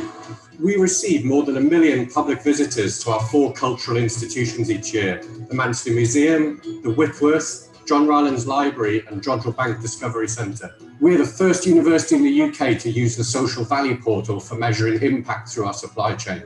We committed to becoming a zero carbon university by 2038. We've already eliminated more than 250,000 pieces of avoidable single-use plastics, with more to come.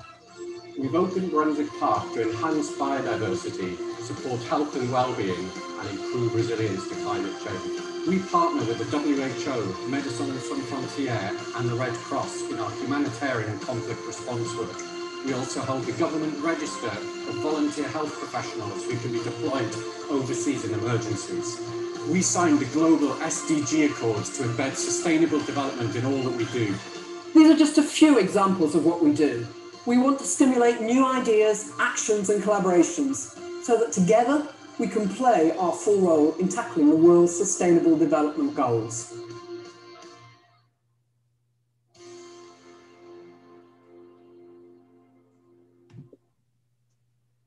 Thanks so much, Julian. Just phenomenal. And we just wanted to thank you for your leadership and collegiality. And we hope to work with you for the future activities underway. But thank you so much. And I'd like to introduce Sandy, and I'm going to cut my introduction short because we're running behind schedule, and I think our delegates will want to hear Sandy speak. but so grateful for you being able to join us today, and really looking forward to hearing your talk. Thank you. Great. Well, thank you very much. I'm happy to be here. I'm going to talk from a somewhat different point of view, but I think very focused on the things you're most interested in. So what I'm going to do is share a PowerPoint, because that's what we do in my part of the world. And let's see if we can make that happen. Good. There we are. So my name's Sandy. It's actually Alex, but the Scottish sort of shortening for Alex is Alexander is Sandy, so that's what everybody calls me. And I think about networks of people, and you can think of that as social context, but it's not just, oh, what's the average person out there? It's exactly who interacts with who and what are the effects of those interactions on particularly child development and poverty. So that's what I'm going to do. The reason this might be interesting to you and novel is that we have never had data at a fine granularity the way we have now. And it's due to things like cell phones and credit cards and things like that, which is very scary from a privacy point of view, but it gives the scientists the ability to sort of look at things at a granularity that has been heretofore really impossible.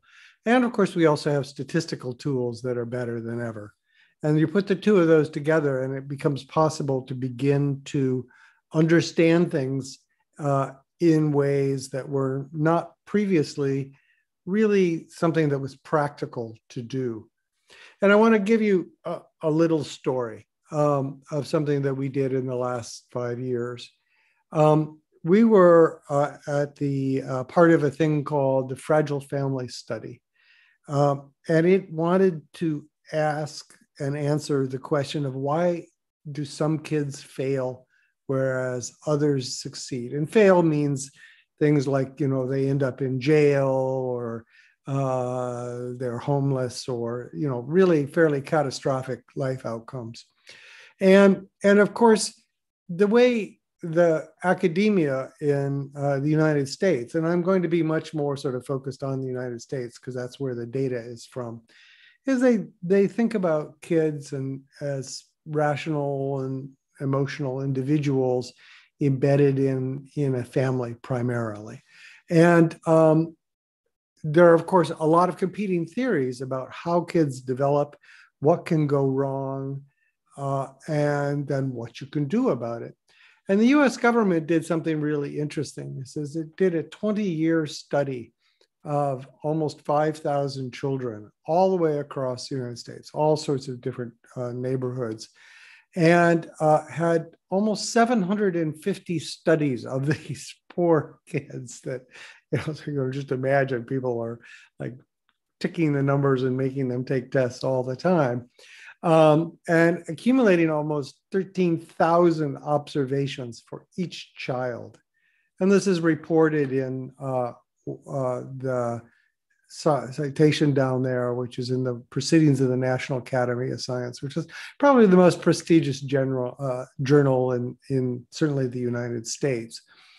And in these 750 studies was virtually every type of theory about development that you can imagine. So grit, the role of trauma, you name it, right? All these different sorts of theories, people measured it with this instrument and that instrument, and came up with all these observations about the children.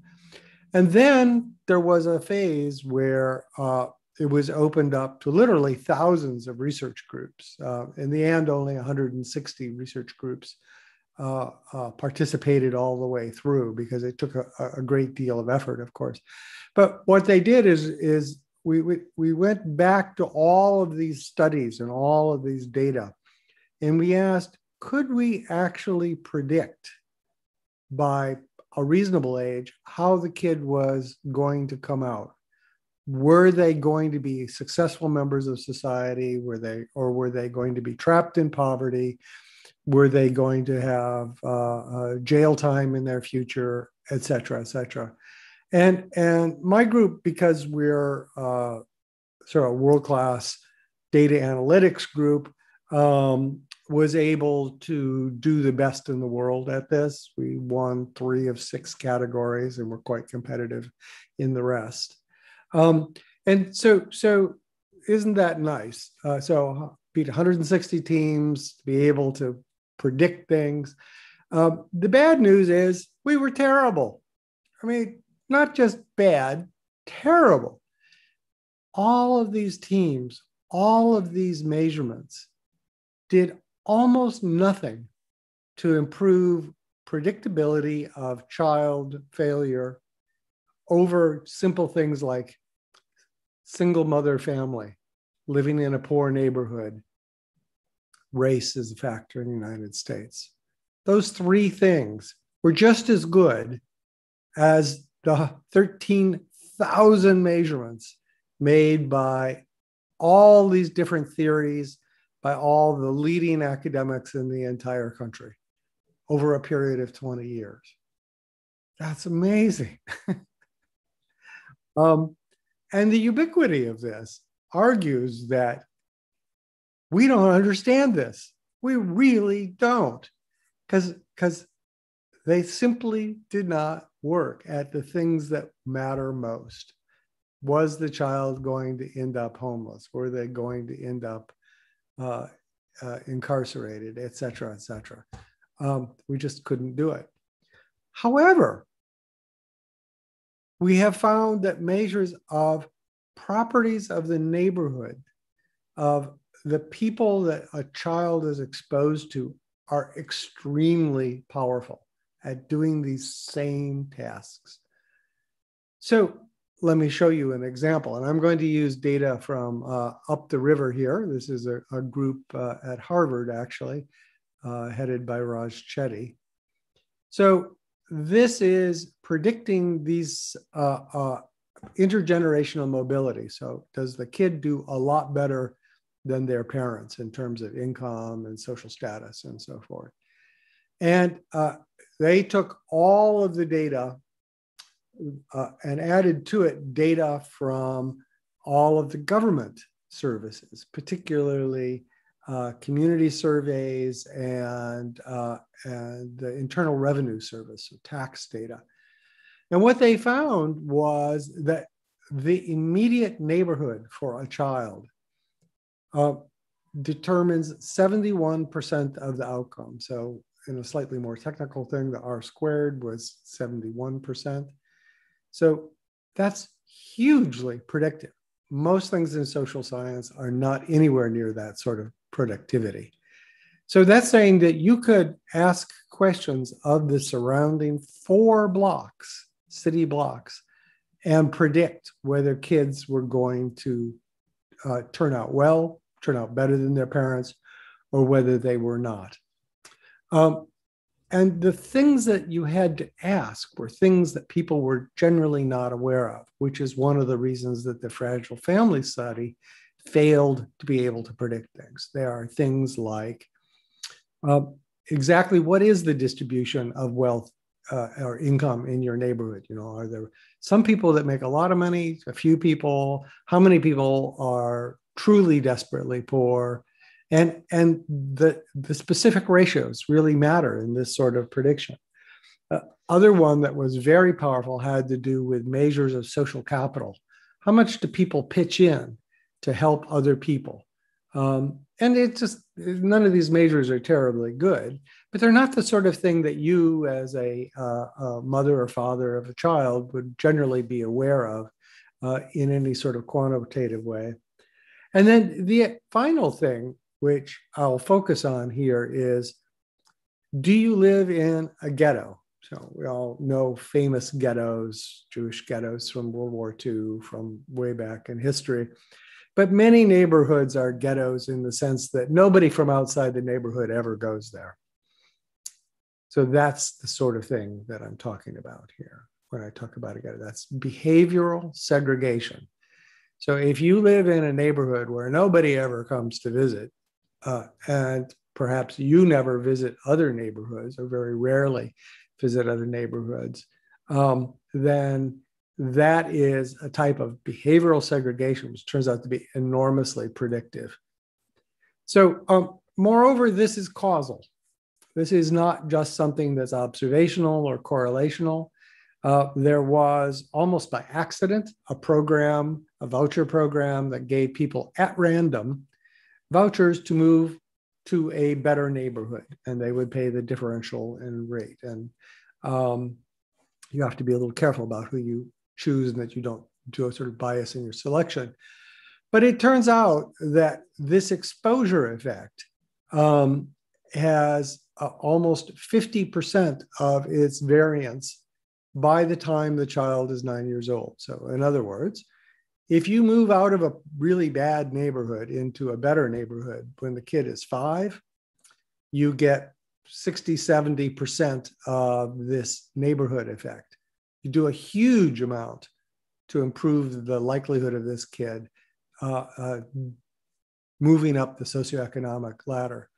On the other hand, if you move when the kid is 12, the odds of that really helping are pretty small and decreasing over time. And so from this, you can infer the causality of this exposure effect and that it's focused on the very young. Let me give you another thing from the same group up the street. So they looked at whether people, whether children were exposed to innovators. So innovators in this case mean people who start stores, have a patent, things like that. You should read the paper. It turns out that if boys are exposed to male innovators, it helps their likelihood of being successful hugely, but it has no effect on the girls. If the girls are exposed to a male innovator, it has no effect. If a female innovator is exposed to a boy, it has no effect. But a female innovator has a huge effect on young girls' likelihood of doing better in life. Moreover, it's specific to area. If they're exposed to an innovator in information technology, it has effect on their likelihood of being an innovator in information technology, but not in other paths of life. If it's someone who's an innovator in commerce, then it has a huge effect on their ability to likelihood of being an innovator in commerce, but not on IT or biotech or any of the others. So it's extremely and surprisingly specific in its effect. So what's going on? Well, the best sort of theories of human mind and this is from Daniel Kahneman and people like that, Nobel Prize winners, is that humans have two ways of thinking. There's system one, which is this very fast, immediate reaction system, and system two, which is conscious thinking and is much more rational. And we as humans are mostly only aware of system two. We're not really aware of our automatic habits and biases to any great degree at all. But yet 80 or 90% of our biases, our actions rather, are determined by system one. We do most of our work on this sort of system one automatic system, and very little of our choices are made consciously by our rational system. No, the rational system may make the important choices, but day to day, it's all this more automatic stuff. And what all this data suggests is this automatic habits of thinking, habits of behavior, habits of reacting are formed very early in life, before age 5 or 6, something like that. And I love this picture. So in the United States, when they take kids out for a walk in a preschool or first grade, they just give them a rope. They make sure the first kid holds the rope, and then all the kids just by themselves will copy that first kid. And is extremely safe. You can take them through busy streets and things, and the kids will actually behave. And any of you who have had kids know that kids actually behaving is a rare state. And what they've been, in some sense, copying each other, this urge to learn from each other, to learn how to behave, is so powerful that they can hold on to that rope, even in the presence of enormous sorts of distraction.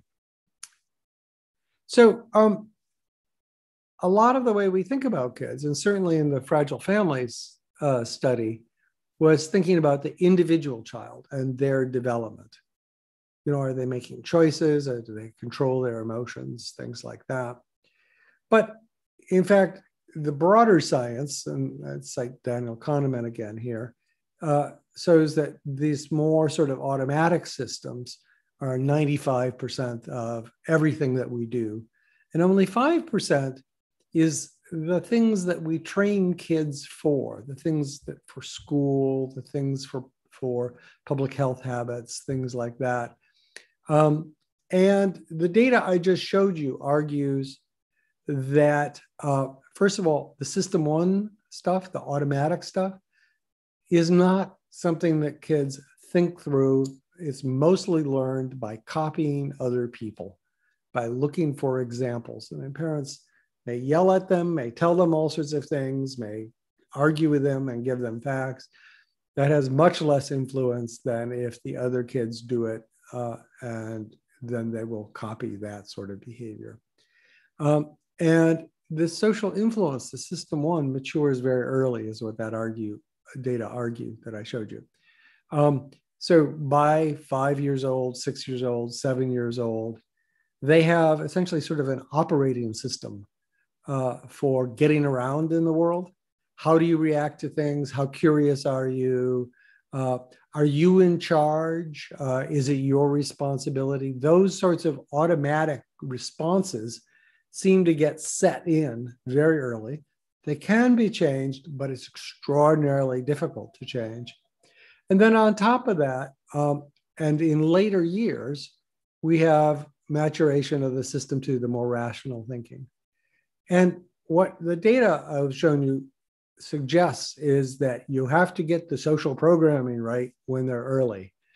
You need to provide diverse and positive role models very early, and that is the most important intervention that you can make. Remember that this Fragile Families study was 750 studies using all of the best theories about what sort of interventions, what sort of things matter. And the bottom line was all of them were negligible effects. They were significant in many cases. I'm not saying that the science wasn't there. They would get a p equals, less than 0.5 or 0.1. But in real context, the effects were essentially negligible. On the other hand, positive role models, people who are successful at building their life, and the kid being exposed to those and learning habits from that, seems to be something that is very, very powerful. So that's the core argument. You might then ask, well, okay, don't we do that already? We have TV, we have et cetera. And I want to show you some more data that argue that, no, we're really bad at this. So we set up something called the Atlas at Inequality. It's inequality.media.mit. It's data about people moving around in cities for the 11 largest metropolitan areas in the United States, about 100 million people. And what it shows for each neighborhood, each small, several blocks of city, where those people shop, where they work, etc. And it shows how the populations mix between rich, middle class, and poor. And what it's showing actually is that there is enormous segregation and very similar segregation in every city in the United States, and that this is increasing. Moreover, this segregation, and this is behavioral segregation, is most of the effect. So when we think about segregation, we think about residents. Oh, this is a poor neighborhood. This is a rich neighborhood. That's place segregation.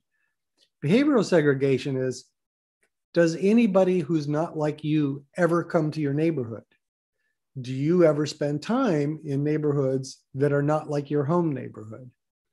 And it turns out that the majority of behavioral segregation, the majority of this exposure to other people, has to do with patterns of mobility. Where do people feel comfortable going? Where is it easy for them to go in terms of public transportation? Things like that. And not just the factors we normally think about, which are residential. And as I've argued, this lack of diversity of exposure seems to be the principal cause of persistent inequality and the lack of intergenerational mobility. And there's several papers about this.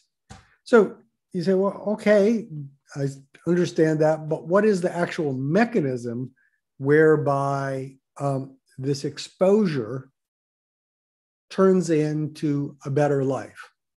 And I'll talk just briefly about that.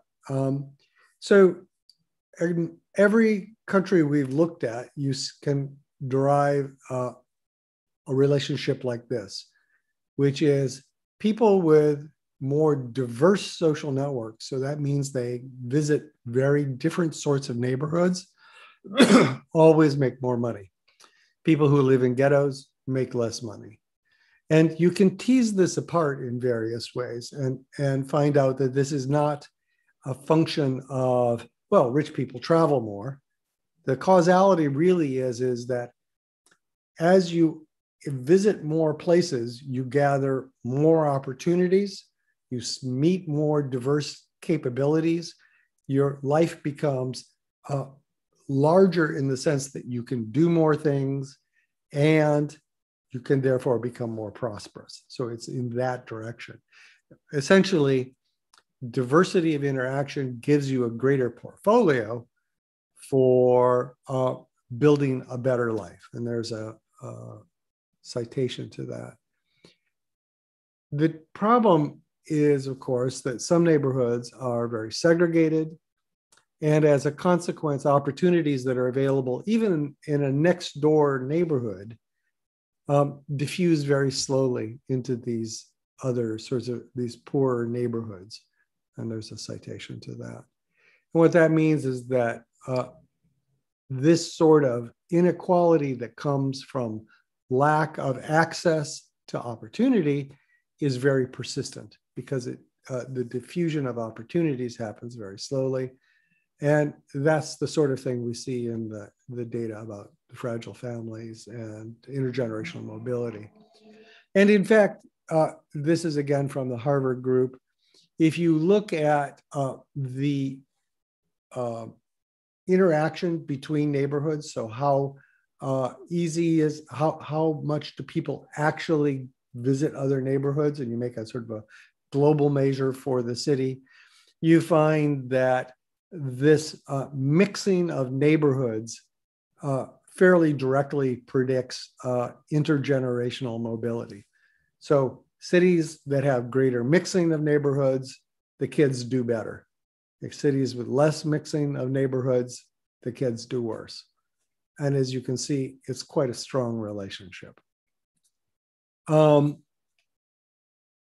data related to this is that that is important is, okay, I want to have greater mixing in my neighborhoods. I want my kids exposed to other sorts of lifestyles to see that it's possible to do better.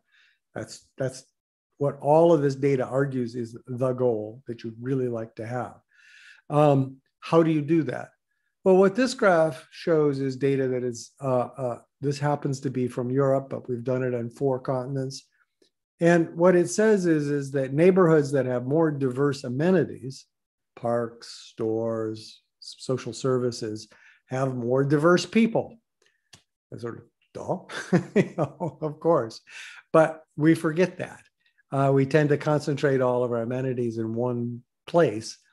And so having a new and diverse neighborhood amenities, plus the ability to get there easily, results in greater mixing of people, which results in people being able to see other lifestyles, role models, which results in the kids doing better and growing up better. That's the logic. And of course, that mixing predicts economic growth, as you would expect. If it really mixing allows you to harvest more opportunities, then mixing should predict economic growth, and it does very strongly. There's some citations to that. This is a visual example. This is in Beijing. So there's diversity of mixing on the left. Darker is more. And there's economic growth on the right, and they're nearly the same. And this is a predictive capability controlling for investment, education, transportation, centrality, all the traditional things we think about it, just using diversity after all those controls turns out to be an enormously powerful predictor of long-term growth of a neighborhood. The thing that everybody does is says, well, gee, okay, we've got the internet, we'll just do more stuff online, right? And I think that you need to be extremely skeptical about that. So here's something that appeared in the Royal Society a little while ago that we did. And let me just explain what these things are. There's one here that's called shopping. So the vertical axis is socioeconomic level, 0 through 9. So poor is 0, 9 is rich. And then where they went shopping, was that neighborhood poor or rich? And what you see that poor people shop in poor places, rich people shop in rich places, and they don't shop even in middle-class places. And this relationship holds even if you control for the price of the thing being bought. Poor people are just not comfortable in rich areas. Rich people are not comfortable in poor areas. And the same is true of mobility for entertainment, for work, other things, exactly the same thing. And that segregation of behavior comes across in their communication. When you look at social media, the poor people talk to the poor people, the rich people talk to the rich people. Yes, they could talk to everybody, but they don't. So this is an example of looking at all the topics on Twitter. So it's two sort of main axes of conversation. They're eigenvectors if you're interested. But what it's showing is lower income people just talk to lower income people. Higher income people just talk to higher income people. Middle class people talk to, they live in separate worlds. Not only do they live in separate worlds physically, they live in separate worlds online, and that exactly mirrors the physical separation. So be a little skeptical when everybody says, well, we could make a website, blah, blah, blah. It never seems to work out. And finally, I just mentioned that I have a couple books that are addressing this way of thinking and giving you a lot of the sort of insights in this. And they're online and relatively inexpensive. And I'll just stop there. Thank you. Thank you so much, Sandy. So much resonates with us and it's reflected in some of the questions. Are you okay if we take some questions and Julian, likewise, if you don't mind putting your camera on? Yeah, I could be here another 15 minutes or so, yeah. Brilliant. So the first question is, we're seeing the same effect here in the UK. Are big societal structural changes needed? Is what is needed possible given the political situation? Well, I can't, of course, speak for the political possibilities, but there are things that can be done that will promote greater mixing. I think, the first thing is just to realize that there is this enormous behavioral segregation. So people don't feel comfortable in going in other sorts of neighborhoods. And infrastructure process things like, where do you build the road? Which roads do you make faster? Where do you put the park? Those are all biased towards rich areas and towards making the current situation more efficient. They ought to be biased towards making building equality of access, of perhaps even more than equality, so the poor areas have greater access. And they ought to be biased towards putting amenities into poor areas so that more diverse people visit there and create more opportunities and availability there. So there's a great deal that the public institutions can do without additional cost. It's really just simply being aware that you need to build that sort of equity of opportunity into your system at every stage. It's not additional money. It's just making sure that the less wealthy neighborhoods, the segregated neighborhoods have naturally a mixing with the rest of society. Thank you. Julian, I know you're working with schools and something that you're passionate about. Did you want to add to that? Yeah. And thanks, Sandy, for a brilliant presentation. I really enjoyed that, and lots of the things apply in the UK. If I was to give an example around university admissions, you're saying that we get applications from many different social backgrounds, and like what you talk about in the US, where you construct a class, like the top Ivy League institutions in the US will think really carefully and actually put considerable amounts of resources into creating a diverse class as a product of excellence, rather than as something that's an issue of equity. So that diversity can get you great academic outcomes. And I think it's a really interesting philosophy. There's a difference between the US and the UK, actually, where diversity, I think the tradition in the US is been seen as a strength for far longer than in the UK. I think we're coming around to that now. But what's really interesting when you look at admissions in the UK, and I know you've got some universities doing this in the US as well, Sandy, is that you can look at all sorts of other data, of course, contextually about the types of people that you can bring in from a study group perspective. So we can look at people with similar levels of academic ability, but they could be from some of the very disadvantaged backgrounds that Sandy's talked about. And like for like, we have the data now where on a kind of a tie-break decision, if you like, we can say, well, yeah, if you've got 2 A grades and a B, really good A-level scores, and you've come from an inner city area from a family where nobody's been to university, a postcode area where very few people, well, we know there's levels of poverty, for example, we will take you over another applicant, and not necessarily because we think, we feel sorry for you or an act of charity. In the name of excellence, we would take that student because we've got the data that shows, like for like, those sorts of students do better at our university as well. So some of these issues of equity and equality, they're different, although you have to be careful, and you have to sort of think about your political, moral sort of traditions in your country, and context is key. I mean, I'm always fascinated by the difference in the UK with an obsession on class and the US with a focus on race and diversity more. And you have to both challenge that, but also work with the grain of your society. Yeah, one of the things, I think you're absolutely right about what you just said, and that's great to hear. One of the things we've done is study social networks in universities. And even with a diverse class, you find one of the most stratified places in the whole society is universities, because the high status people, or people of one sort of category, will almost universally hang out with people that are like them. And it's also true with respect to academic performance. High performers hang with high performers, low performers with low performers. And a little bit discouragingly, attempts to just sort of mix the two, right? Like in living quarters or other things have ended up very negatively. I mean, very negatively.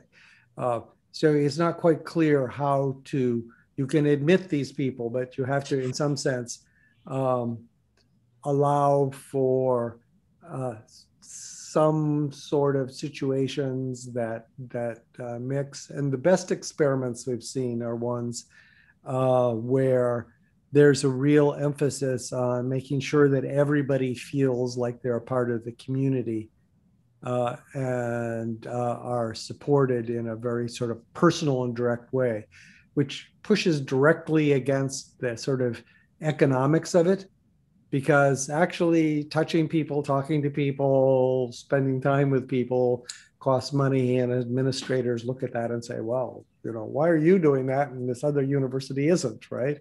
And the answer is we want our kids to succeed. but it turns out that's a difficult argument with administrators. Thank you so much. And I'm going to invite a great friend of ours, Professor Norma Rains, to see if the technology will allow her to say her question. Norma, are you able to unmute and ask your question? Is that right now? Yes, that's we right. can hear you. Right. So thank you very much. That's really kind. And it was a brilliant presentation, kind of music to my heart, I have to say, and lovely to hear about all this work. So I've been running an intergenerational program, which is neighborhood and school based now for 20 years. And you just said something that's come out of this work. We still need more evaluations. Everybody feels like they're part of the community, and that community has been the school. It's heated and lighted, and we've just brought local older people into schools, do what the schools need. The schools tell us, the schools drive it, etc. So I was just, my question was, can you remind me, please, Aparna? It was, do you think that this kind of one-to-one role modelling that goes on intergenerationally in a community setting could be of any use at all in breaking down this dreadfully strong, obviously very potent set of social behaviours?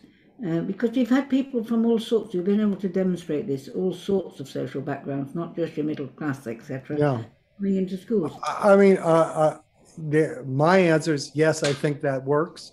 It obviously has to be done with some care. I mean, I can give you my hypothesis about how it works, and this is partially social, personal reflection, which is, a kid needs to see this role model as somebody that they could become. They need to say, that person is like me, right? Except older. I could do that. And look, that's cool. And I'm going to copy them. I'm going to copy their swagger, their attitude, their modesty, whatever, as a way of doing it. And in America, at least in really poor neighborhoods, the only people that a very young child can copy are the drug dealers or the pimps, or, because they're the ones with the fancy cars and dress and they have the money. And the 5-year-old doesn't see that they end up dead by the time they're 30. But So constructing role models that the kids can identify with, I think, is really a fantastic thing to do.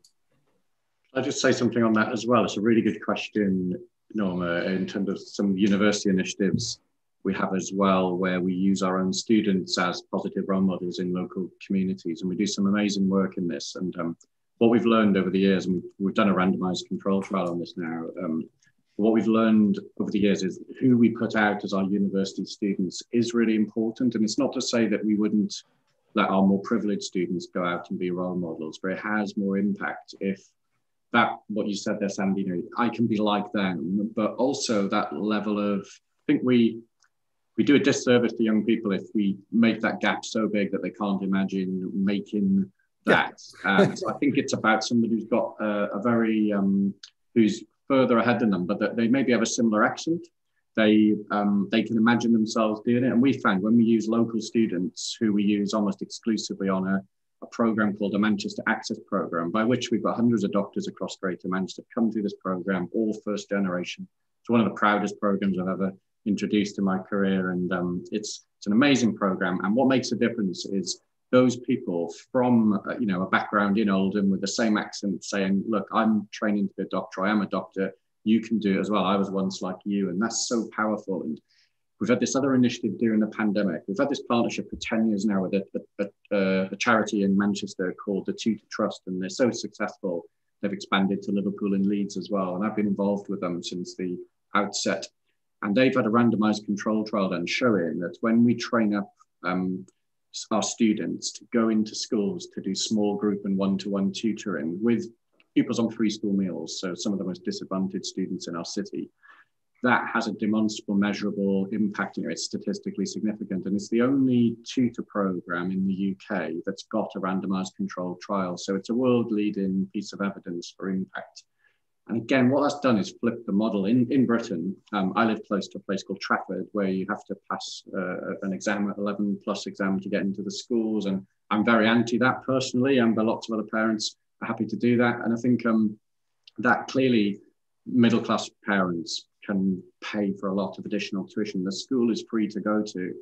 But I think that can't be right, that out of our taxes, we're funding schools like this for a small section of society. And I think the tutoring system is used in so many ways which reinforce and actually create more of an equity barrier and reduces social mobility. So what this program does is it inverts that model and provides that high quality tutoring for free to the students who would benefit the most. And I think that's what we need to ask ourselves with social policies, because for too long we've introduced well-meaning social policies to help everyone, which have actually increased the equity gap because middle-class parents with more cultural and social capital have been able to access those things. So that's the trick. I think we have to get better at saying no to some people benefiting from things. So we're quite used to saying them, and I have to say no loads to very middle-class parents saying, can my child get on the Manchester Access program? It's like, no, it's not for you. You've got all of those things at home. Your child has. You should relax a bit, be confident.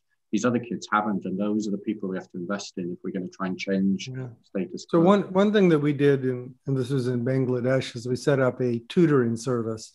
So what this would be, like I'm going to use the American system, 11th grader. So someone in high school tutoring someone who is 4, 5, 6 years younger in the same neighborhood.